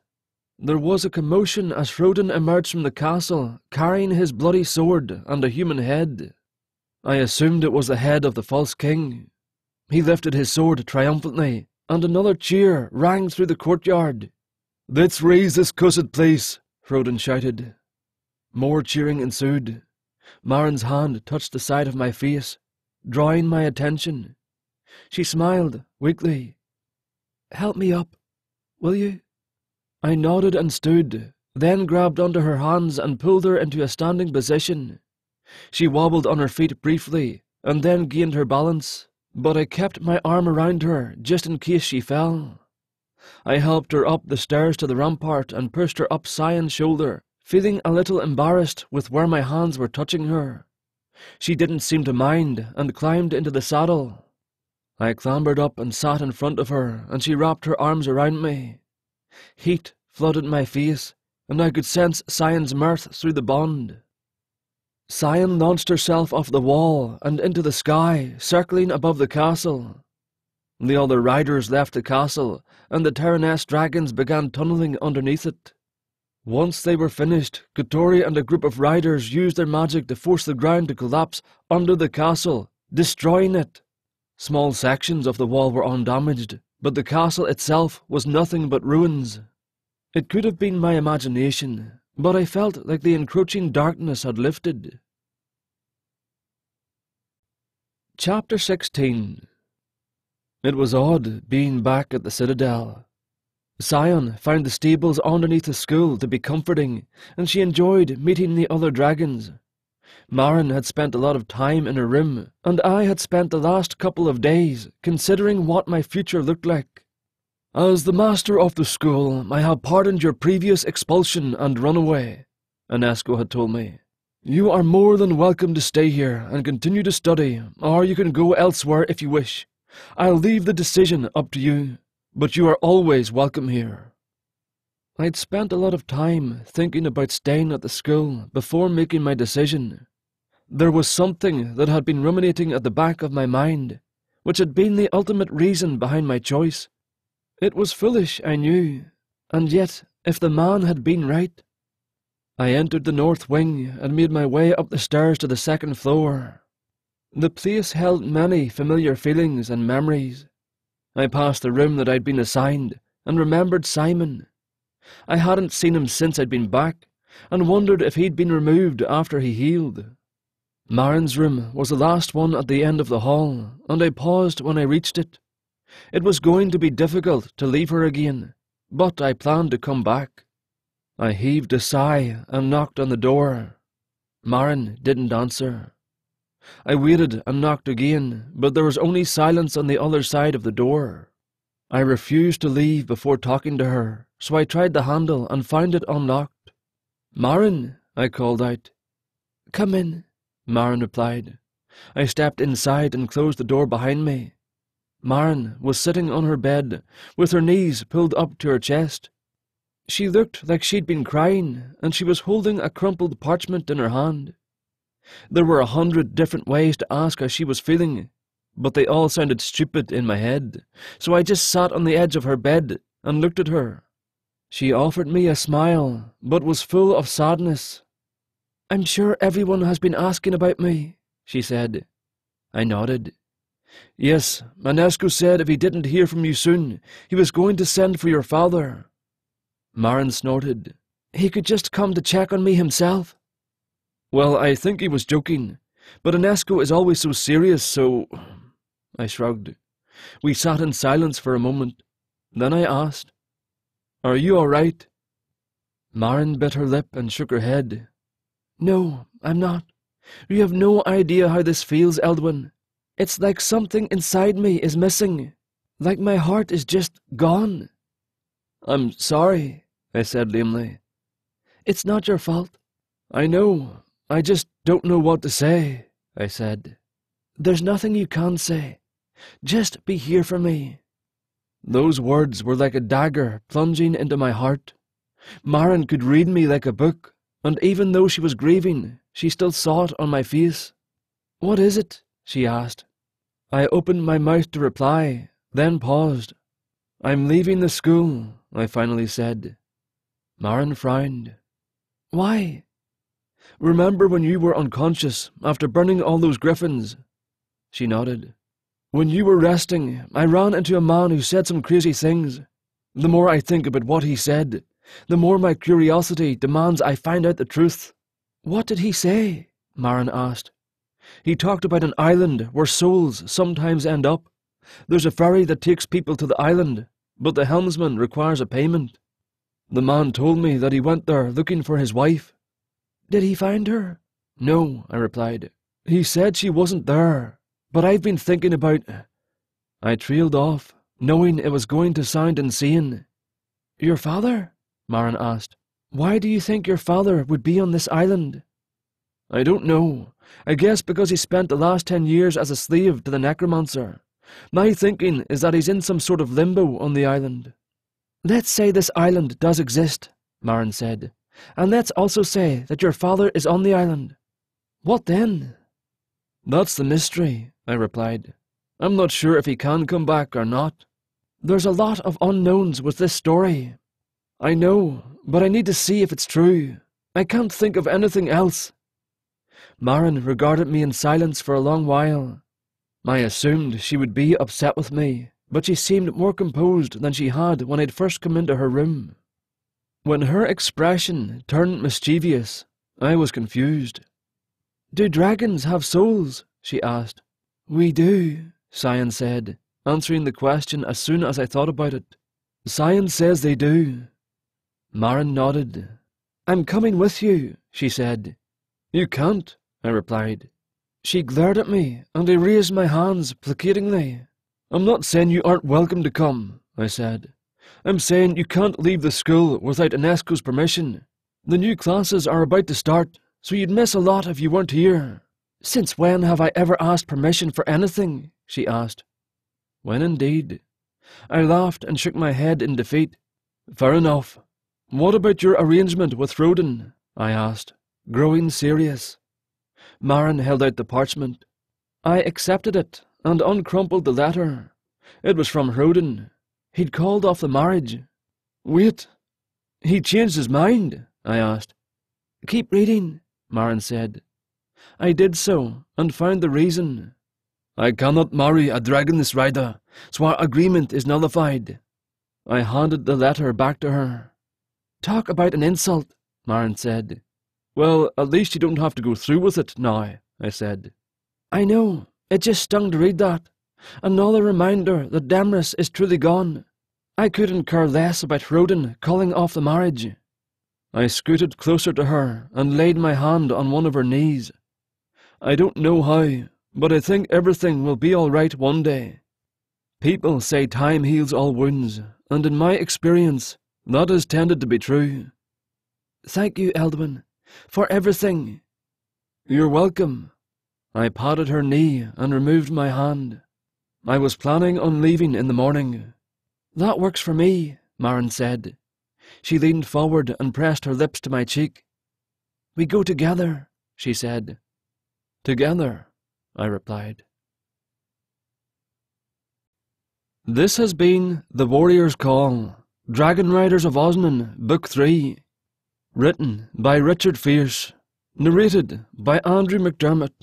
Copyright 2020 by Richard Fierce. Production copyright by Richard Fierce.